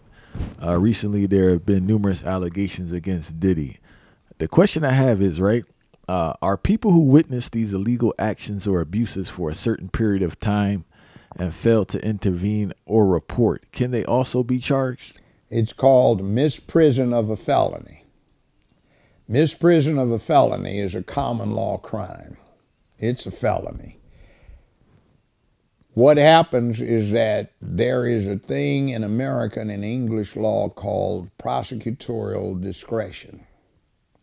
Prosecutors have an absolute, unquestioned authority to decline to prosecute. And for the most part, they have declined to prosecute those people who are not on an unfavored list when it comes to concealing felonies. So you have to look at your prosecutorial authority in a given area. If it's federal, you can blame the presidential administration for that. If it is local, you can blame yourself for voting for it. The district attorney for a state is generally, just about all 50 of the states, a constitutional position that is subject to popular election. The district attorney general, district attorney, DA or DAG, is also usually a constitutional position and is elected. So if you got a screwed up district attorney, you've got a screwed up population that's voting for somebody that they should not have voted into office. And generally what happens is nobody knows anything about the DAs because it's not just a TV series, Law and Order. they walk up to a poll and they get a sample ballot handed to them by representatives of somebody with some kind of political credibility, and they vote those ballots rather than what they know. They can tell you about the NBA, NFL, MLB, hockey, whatever it may be, tennis, but they can't deal with what impacts their tomorrow, whether they get out of jail, stay in jail, who goes to jail, who gets prosecuted. It's all kinds of mythology. It's white supremacy. No, it's not. That's why right now black folk have such an enormous impact on the political process. Why everybody's concerned with whether or not black men are switching over to support Donald Trump. You see, there is tremendous power there. You talk about the Jewish population, but there are more black folk than there are Jew folk in the country. We have an enormous amount of money that we spend, but we don't spend wisely because we're too caught up in showing things and in appearances rather than in realities. All right, now, that said, let's go back to Fannie Willis again. She's chief prosecutor for Atlanta, Fulton County. There are two counties in Atlanta, Fulton and Cobb. Cobb is one of the most racist in America right now, but it's a big slice of Atlanta. The other one is Fulton. Fulton, North Fulton, after which the county is named, is almost 80–90% black, but it's manifest corruption. And that's because black folk get these positions, and instead of being dedicated to their people, they're dedicated to how do I get wealthy? How do I get from lower middle class to being wealthy? And that works for white folk too. You got a president, Joe Biden, who is a multimillionaire, and guess what? You have to ask yourself the question, how do you become a multimillionaire and you've never gotten anything but a government paycheck your entire adult life? You see, there are opportunities to get filthy rich off of what's going on. They might range from, okay, contract kickbacks to outright scams that you can go to jail for, easily go to jail for. But what happens when somebody says, we have a unique situation, we have a group of people that can be counted on to vote a certain way even if they get nothing out of the deal, because they've been convinced, almost as though it's a religion, that they have to vote this way. So they get caught up in a situation where no matter what a party, this particular party, does not do for the black folk that vote for them, it doesn't change the outcome. And when you get to the other party, no matter what they think about doing for black folk, they don't get a vote. That means that neither has an incentive to court the black vote. So we get absolutely nothing out of it. And you get people talking about somebody's a racist. It doesn't make any damn difference whether somebody's a racist or not when it comes to politics, if you get the bargain. In other words, okay, he's a racist, she's a racist. What do we get out of the deal? Do we get more out of this in terms of what our children get, the next generation? Remember, what do you see when you see a human? A successful screw. What do our successful screws get so they get a good screw so our grandchildren are cool? All right? What do I get in terms of what I get paid for the work I do? What do I get in terms of my retirement benefits? What do I get in terms of what I'm looking for when I retire? For example, what's happening with Medicare? I just ran into a spectacle. I waited until I was 76 to go on Medicare instead of having the government pay for my medical needs. I had a group plan. So if I joined Medicare at 65, I would be paying $174.97 primary Medicare cost. Now that I waited, I have to pay $387.97 plus an additional several $100 penalty for not getting in the thing when I turn 65.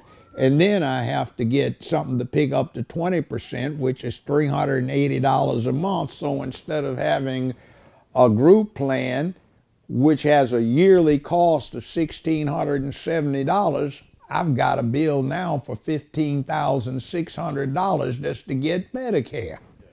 So what the hell's going on when I'm sitting here looking like people who are fool enough to vote for somebody that's got it so when your dumb behind turns 65 years old, you have some elections.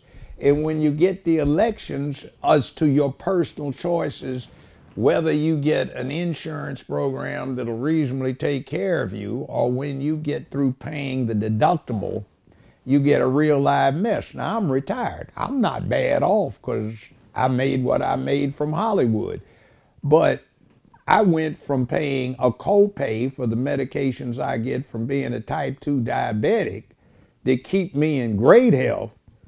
I went from paying about $400 or $500 deductible to $3,000 a month for the deductible on this doggone thing, or the copay. What the hell is that? And I'll be 77 in a few weeks or months.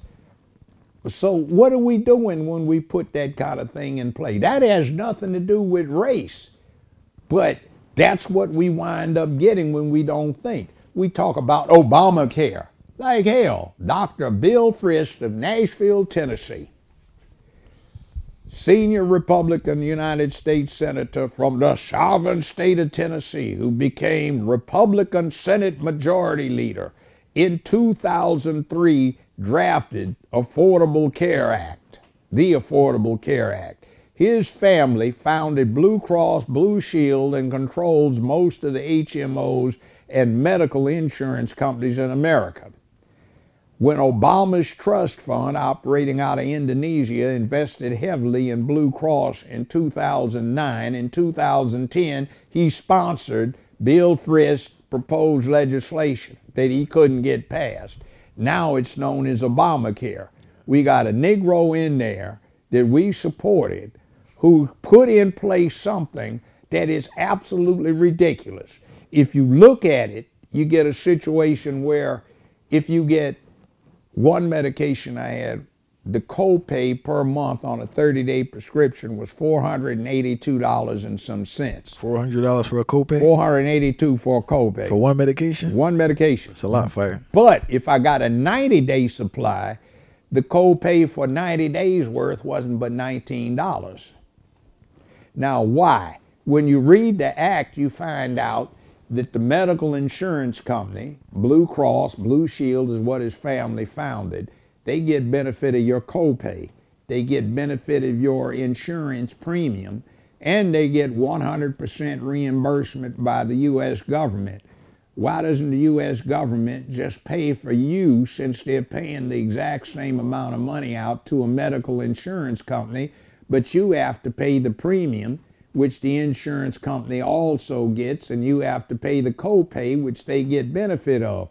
So why don't you save the American public that insurance premium and that copay, and instead of paying Blue Cross, you pay it directly to the citizen or on behalf of the citizen? Yeah. You see, why do we go there and we get all happy and we've never read the damn thing? Why do we elect officials who have never read the damn thing?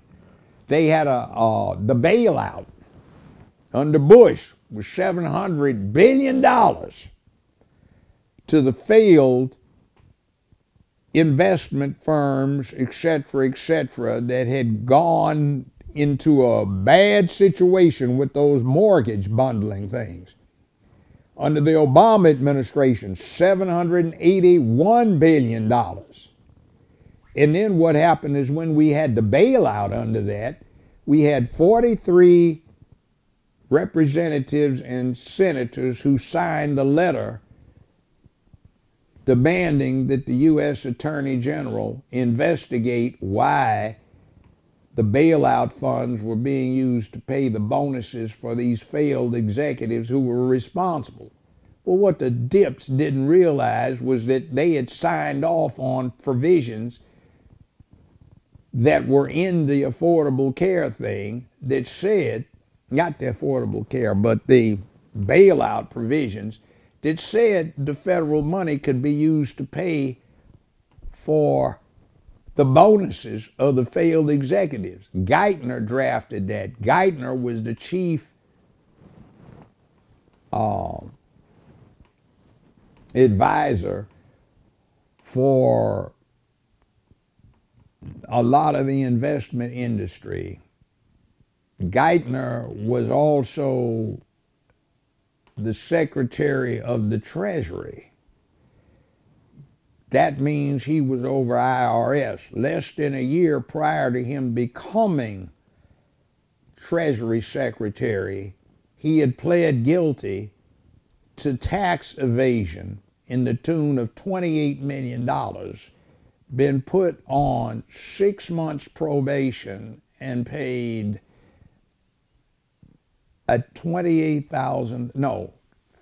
he paid a fine and he got 6 months suspended. Wesley Snipes got found guilty of 3 misdemeanors, failure to file a complete set of returns, and he got 3 years in a federal penitentiary. So why does the Treasury Secretary get a suspended sentence, a $42,000 fine for tax fraud in the amount of $28 million? And then he gets put in charge of IRS less than a year later. The question I have then is like, when did special education become so profitable, and how are these profits hurting the youth's education in America? Okay, here's what's happening. It costs basically 10 or 12 times as much to do special education per student as it does for the regular track. So every time you get a special ed student, what you're doing is you're cutting back on what 12 other students get. Now, one of the things that's going on is too often what happens in the home place is something that's very bad. The children are not getting prepared to deal with life because what's going on in their home is not somebody sitting down and saying, excuse me, I'm going to sit here with you at the kitchen table. You're going to do your homework. Somebody's just saying, oh, do what the hell you want to do. I don't care. It's not my fault. There's a white supremacy thing going on. There's a white man sitting on the other side of my kid's kitchen table interfering with them. So you get a lot of people that aren't really special education material but wind up getting treated as that. And also it's like a couch potato. If a person just sits on the couch and doesn't do anything physical, they get real physically flabby. If you let somebody sit around and not develop their mind in the crucial formative years, they get mentally flabby, and they may become special ed because somebody at home has not been doing what they needed to do to develop that child's mind and give them the necessary step-by-step foundation.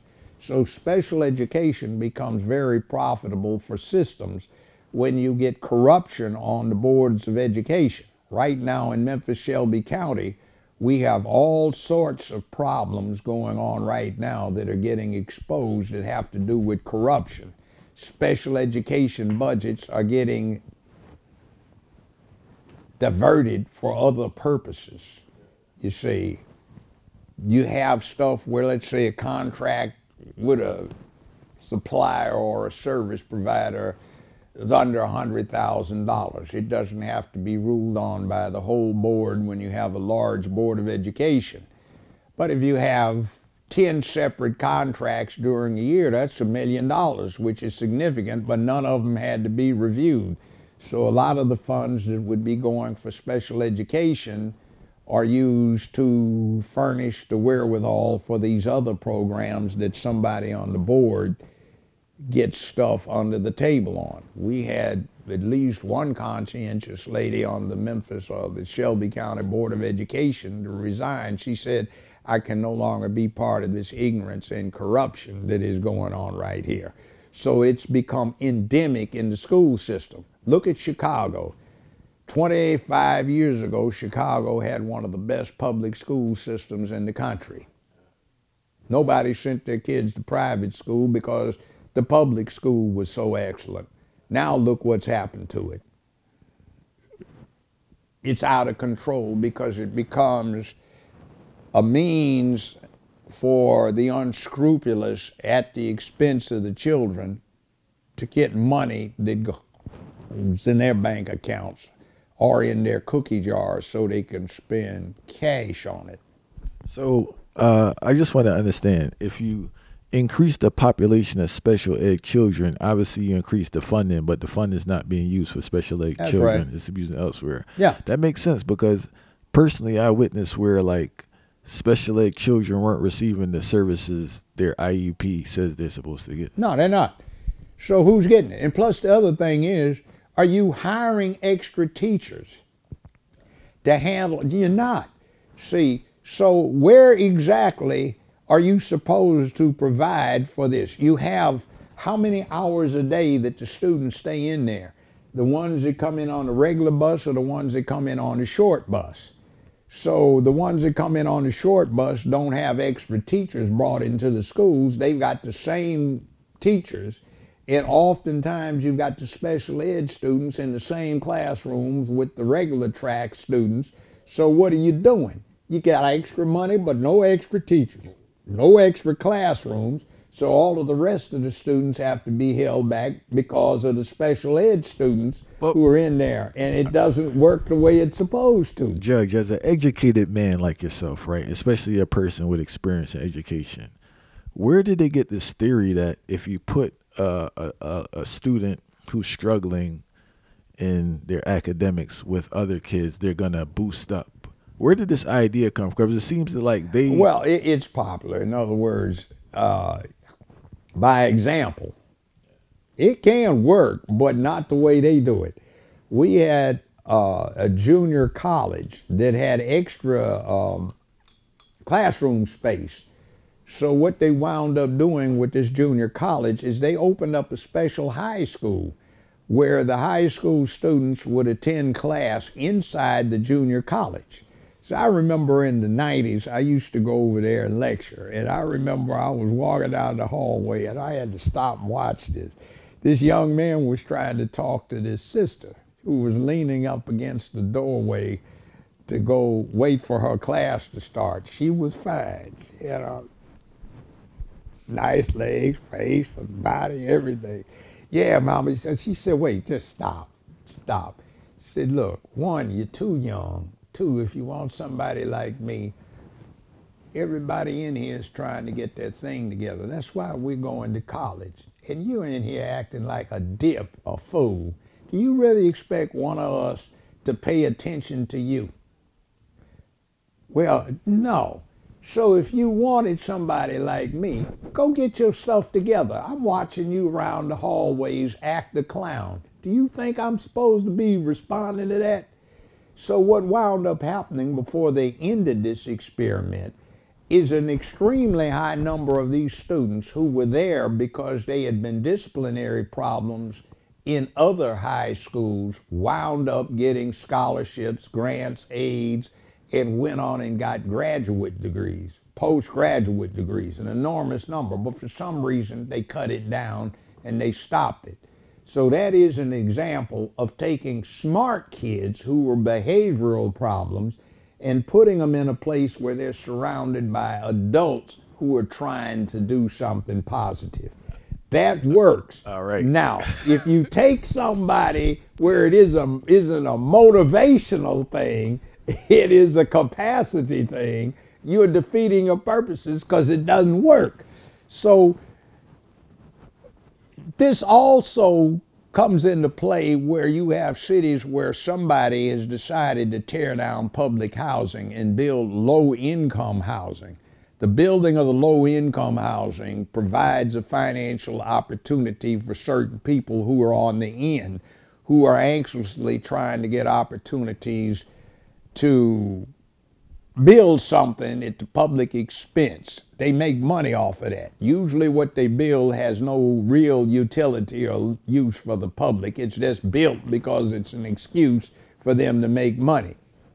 One of the things they do is to get the political group, the city council, the board of aldermen, the county commissioners, the mayor, to want to tear down public housing and build low-income housing. When they build the low-income housing, traditionally what they do is they do not build enough replacement units to house everybody that was in public housing.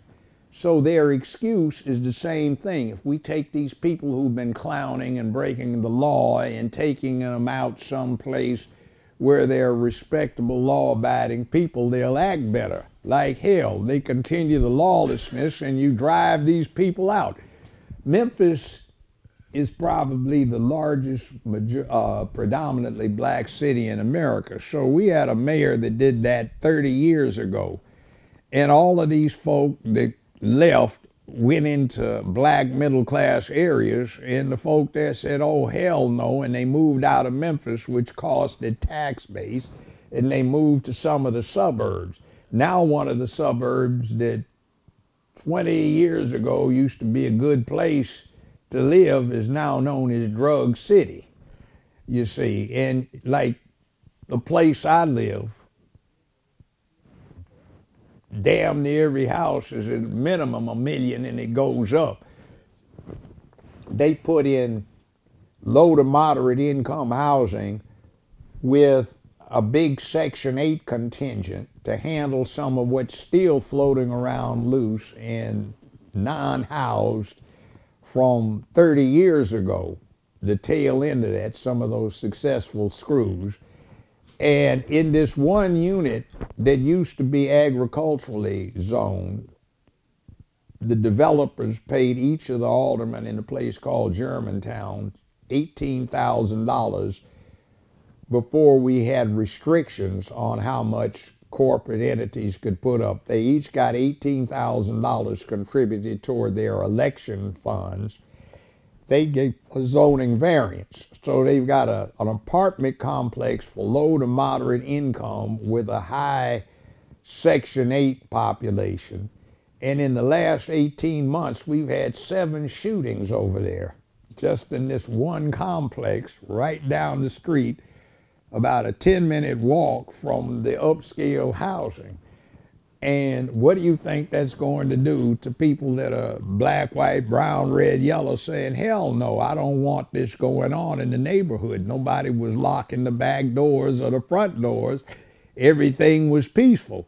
There was about 7 burglary attempts 20 years ago, and they caught the people. Nobody got successfully burglarized. They just tried. So that's the only crime in the area. And now all of these burglaries going on.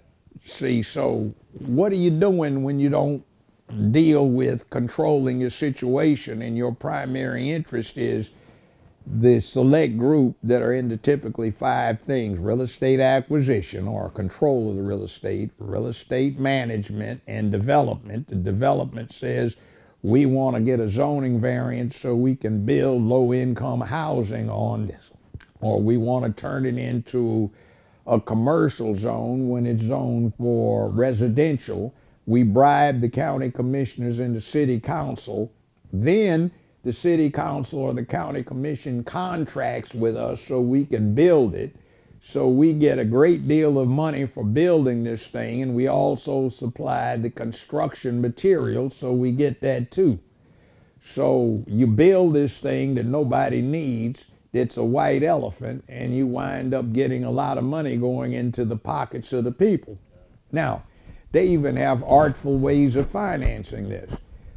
About 34 years ago, we had a thing called Mud Island Development in Memphis. It was a real upscale housing development, still is.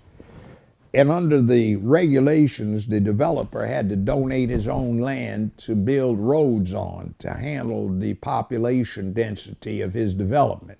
and pay for the roads. Well, he didn't want to do that, so what he wanted to do was get the city to exercise eminent domain, pay him for the property that he had the rights to, that they would take for the roads, and then pay for the road construction. So he didn't bribe them. This is what he did. They sold him a corner with a stop sign on it for $13,600. 90 days later, he sold that corner back to the city for $6.8 million, and he used that profit to pay off the city council, the county commissioners, and himself, so he didn't even have to pay any money out of pocket. See, there are all kinds of things like that that are done, and if you look into what's happening in your big cities, this one included, Baltimore, Chicago, you will find a whole lot of things like that. What's the future of historically black colleges? Because I know there's a struggle in regards to recruiting talent, but also financially, many of them seem to be in problems, as well as losing their accreditation. Yeah, that's the thing. See, what'll save them accreditation-wise is like, go look at Howard. My old man went there back in the 40s. All right, I had to deal with Howard about 50-some years ago when I was doing this intern thing with a D.C. think tank operating out of Catholic University. I finished up law school, essentially. So what you had was a place that was comfortable to black students at a time when ordinary black students couldn't get in the mainstream stuff, but the exceptional ones could. So the college education, which was important, and not so much what you got taught in terms of specific who did this, when, where, but a means of a mode, manner, and fashion of thinking critically, analytically, logically, rationally, objectively. And that's what the college education was about. It served a viable and valuable function to black communities. Now if you go to Howard, it's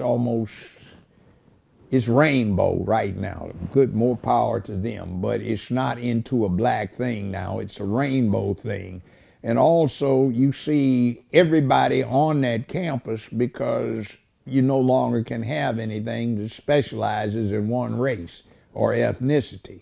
It's got to be anybody that wants to come in can come in, and that's what you're getting at historical black colleges and universities. They may be historically black, but when you look at them, anybody that can afford to go there is trying to go because they want that college degree, which opens up a lot of earning for them later in life. So it's not so much black anymore. It's something that at one time used to be, like a lot of these other institutions were historically white. Now, there are problems. UCLA, for example, has got more than 100-some thousand full-time students. When I went there, entered in 1965, they had 62,000 full-time students, and we had 145 full-time black students. 73 full-time black grad students and 72 full-time black undergrads. We knew each other. We did some things, a lot of us, we all wound up getting locked up in a jail cell a time or two. Even the vice chancellor of UCLA, who was a black man, he wound up being the acting chancellor at one point in time. Even they locked him up. And we opened this place up, and we got a commitment for a block of 250 black students for 66, 67, and another 250 for 67, 68. The second bunch were not committed like the first bunch, where, brother, we got to go make a move. They don't have anybody in the econ department. Let's go. Brothers, excuse me, it's not that I don't appreciate what you've done for me and all of the sacrifices, but I can't afford to jeopardize my career. So you'll have to go on without me, but I'll be there in spirit. Grab that Negro, let's go. All right, you see, we wound up with this thing. If it's too easy to get, it's not appreciated. And we have too many black students who got in places that they could not have gotten into with the amount of effort that they had put forth in high school 40 years ago, 50 years ago. And they get in under these programs or because of relaxed admission. So they're used to coasting. And they're not used to making a stand of saying, oh, hell no, this is not going down this way. And they get in positions, and what they wind up doing is essentially having an ambition to be in a cotillion scene for Atlanta housewives rather than doing something that might impact the black community. I say that literally. You get a situation like Memphis again. We have white supremacy causing black folk to be done in by the police department. But the black folk, the police department is 75% black. 60% of the cops grew up in Memphis. Almost 80% of the command authority for the police department is black. The chief is a black female. Same thing with the sheriff's department. It's a black male who is the sheriff.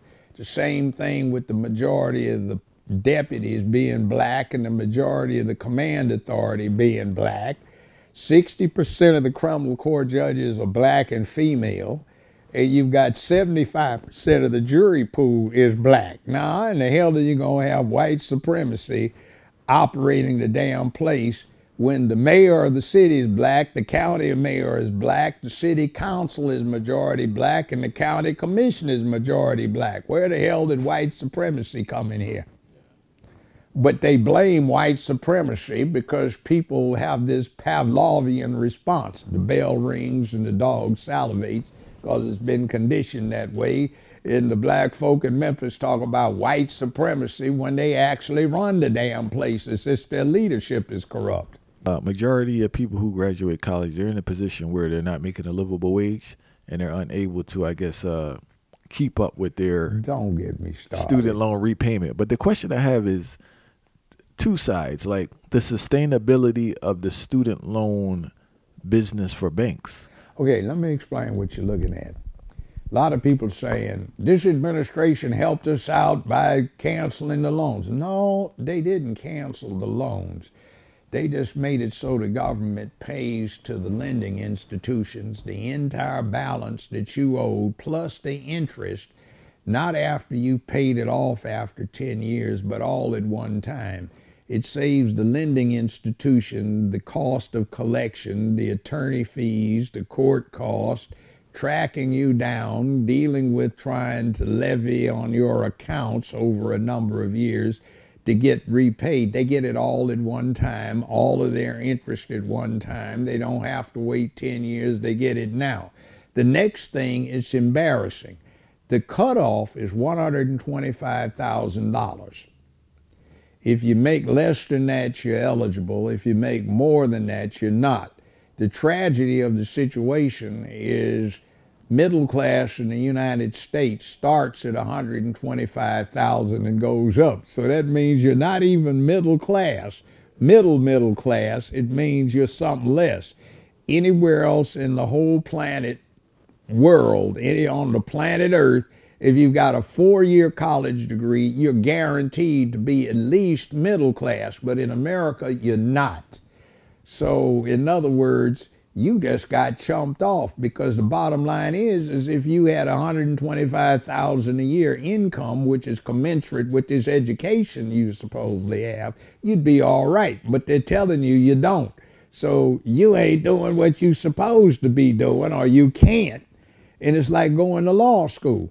75% of the people that graduate from law school do not practice law because there's no employment available. And most of them aren't making what they need to even pay off their loans for going to law school. As a consequence, we have a surplus of lawyers who charge exorbitant fees because they don't have the volume to keep the doors open. So they're charging high fees for little work. You have a situation with that, and that's a good example of what's going on. Like, would you go to a doctor's office if somebody referred you to a doctor and you found out that this doctor had never done an internship and never done a residency at a hospital, so everything he got was straight out of the books. Well, that's what's happening in law right now. You have people who are known as prominent civil rights lawyers, and they've never tried a jury trial in their entire careers. You got people like me who tried thousands of cases as a lawyer, let alone as a judge. And then you've got senior members of firms, white and black, who had 5 cases they've tried in 25 years. Hell, you're still a rookie. We had a DA in Memphis, and I was on the bench. 2.5 hours late for a swearing in. You know why? He'd never been to the Criminal Justice Center and had no idea where it is. So he's a DA. We had one person, a woman, who put her husband through law school. He graduated. He supported her. She went to law school. She graduated, took the bar, got sworn in. 4 days after she was sworn into the bar, she was appointed a Superior Court judge, unlimited trial jurisdiction. So the biggest rookie in the whole damn court was the judge, who had never set foot in the courtroom until she was sworn in as the judge. Less than a year and a half, wait a minute, out of law school, she got made a federal judge. And it's not because she was a great scholar, it was just political. So now you got a judge over a federal court that can declare acts of Congress unconstitutional, stay actions of presidents, and they're 18 months out of law school and never practiced law. I wanted to touch back with the student loan, right? Like in regards to the morale of the society. Isn't it like damaging when you have a whole generation that has an idea that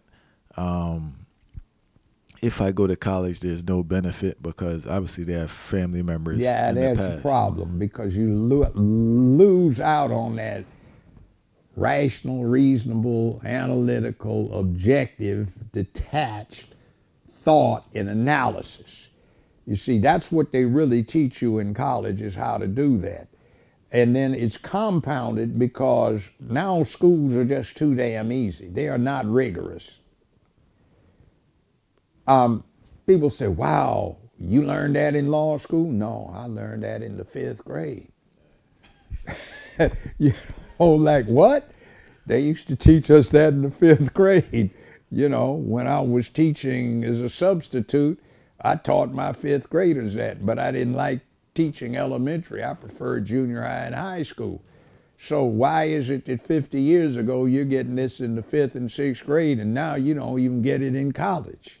What's going on with this picture? Because, oh, it's so difficult, the children will be disappointed. Oh, they should have a certificate of attendance even if they don't get a diploma. No, keep your dumb bunny ass off the stage. You didn't graduate. You don't get to walk across like fronting off like you did because your feelings got hurt. Hurt your damn feelings. Next time you'll try harder. When did participation certificates start? What year was that? I remember I was on the Title I committee for this Board of Education in Memphis in 1974. And there was this big pressure then about these children really want it. Well, what have they done? Well, they're participating. Well, so damn what did they achieve?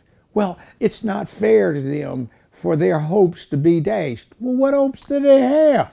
They don't have a damn high school diploma. They've got a certificate of attendance. Well, they participated.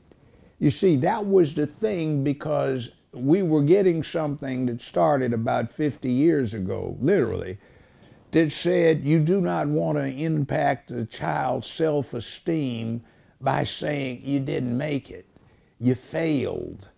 Well, you know, the real world used to be a place where if you failed, something ate your ass up and you had a good snack, you know, or a good meal, tender, you know. It meant somebody killed you. It meant you were in poverty. But you see, this entitlement thing was supposed to be helpful, but the entitlement thing backfired because the world does not work on a participation ribbon basis. You know, they don't learn how to be in charge because everybody gets the participation ribbon, but as soon as you get out of high school, you're dumped into this highly competitive world. And nobody has taught you how to compete. You're 18 years old now, and you don't know what competition is. Child support. And you've been a judge, right? Is child support even about the child anymore? My ex-wife, first one, I've been divorced 30-some years. Okay.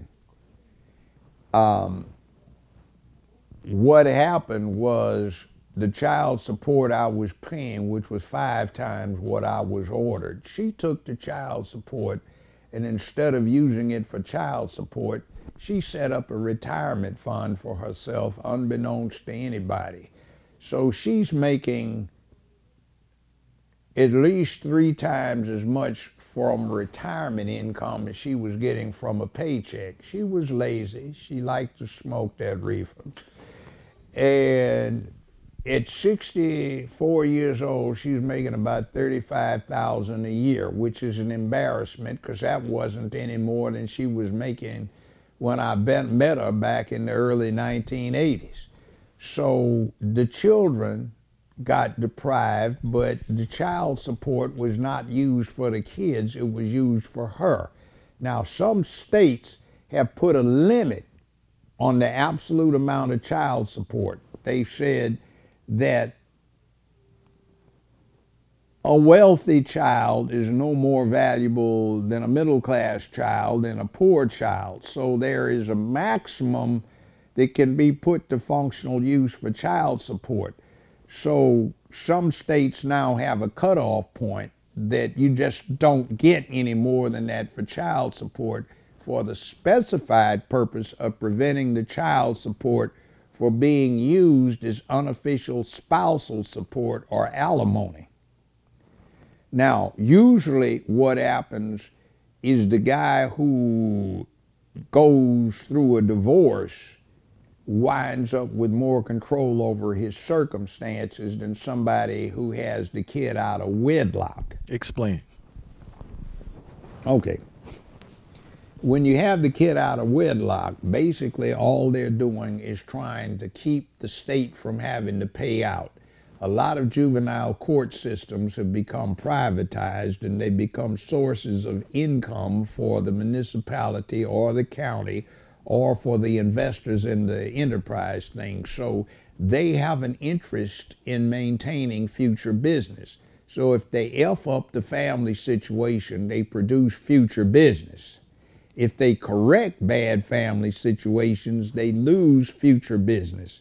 So since they're money-making propositions, they don't help things out. If you're going through a divorce, you don't usually get stuck through somebody's juvenile or domestic system. You deal with a circuit, a superior, or a chancery court type situation that has rules that it applies. So there is an incentive to screw somebody over for political and social reasons. In other words, a lot of elected officials they can't keep their dick in their pants. So they got a lot of outside kids. And they get blackmailed because the kid's not the product of a marital unit, it's some side action. So they get extorted. Okay? A lot of people are dangerous when they get independent, just ordinary people. So what winds up happening is, if I keep this guy down, we don't have to worry about him politically. He's not going to be a good voter. He's going to be angry. He'll keep himself in a situation where it will be very easy to put him in a warehouse, meaning a penitentiary. I ran that down earlier. And it's a means of control. I've stumbled on instances where if you've got a chance to look at the records, you'll find that a state senator has 20, 25 outside children through juvenile court having something to do with him. A congressman having 10, 12, 14, 15 outside children.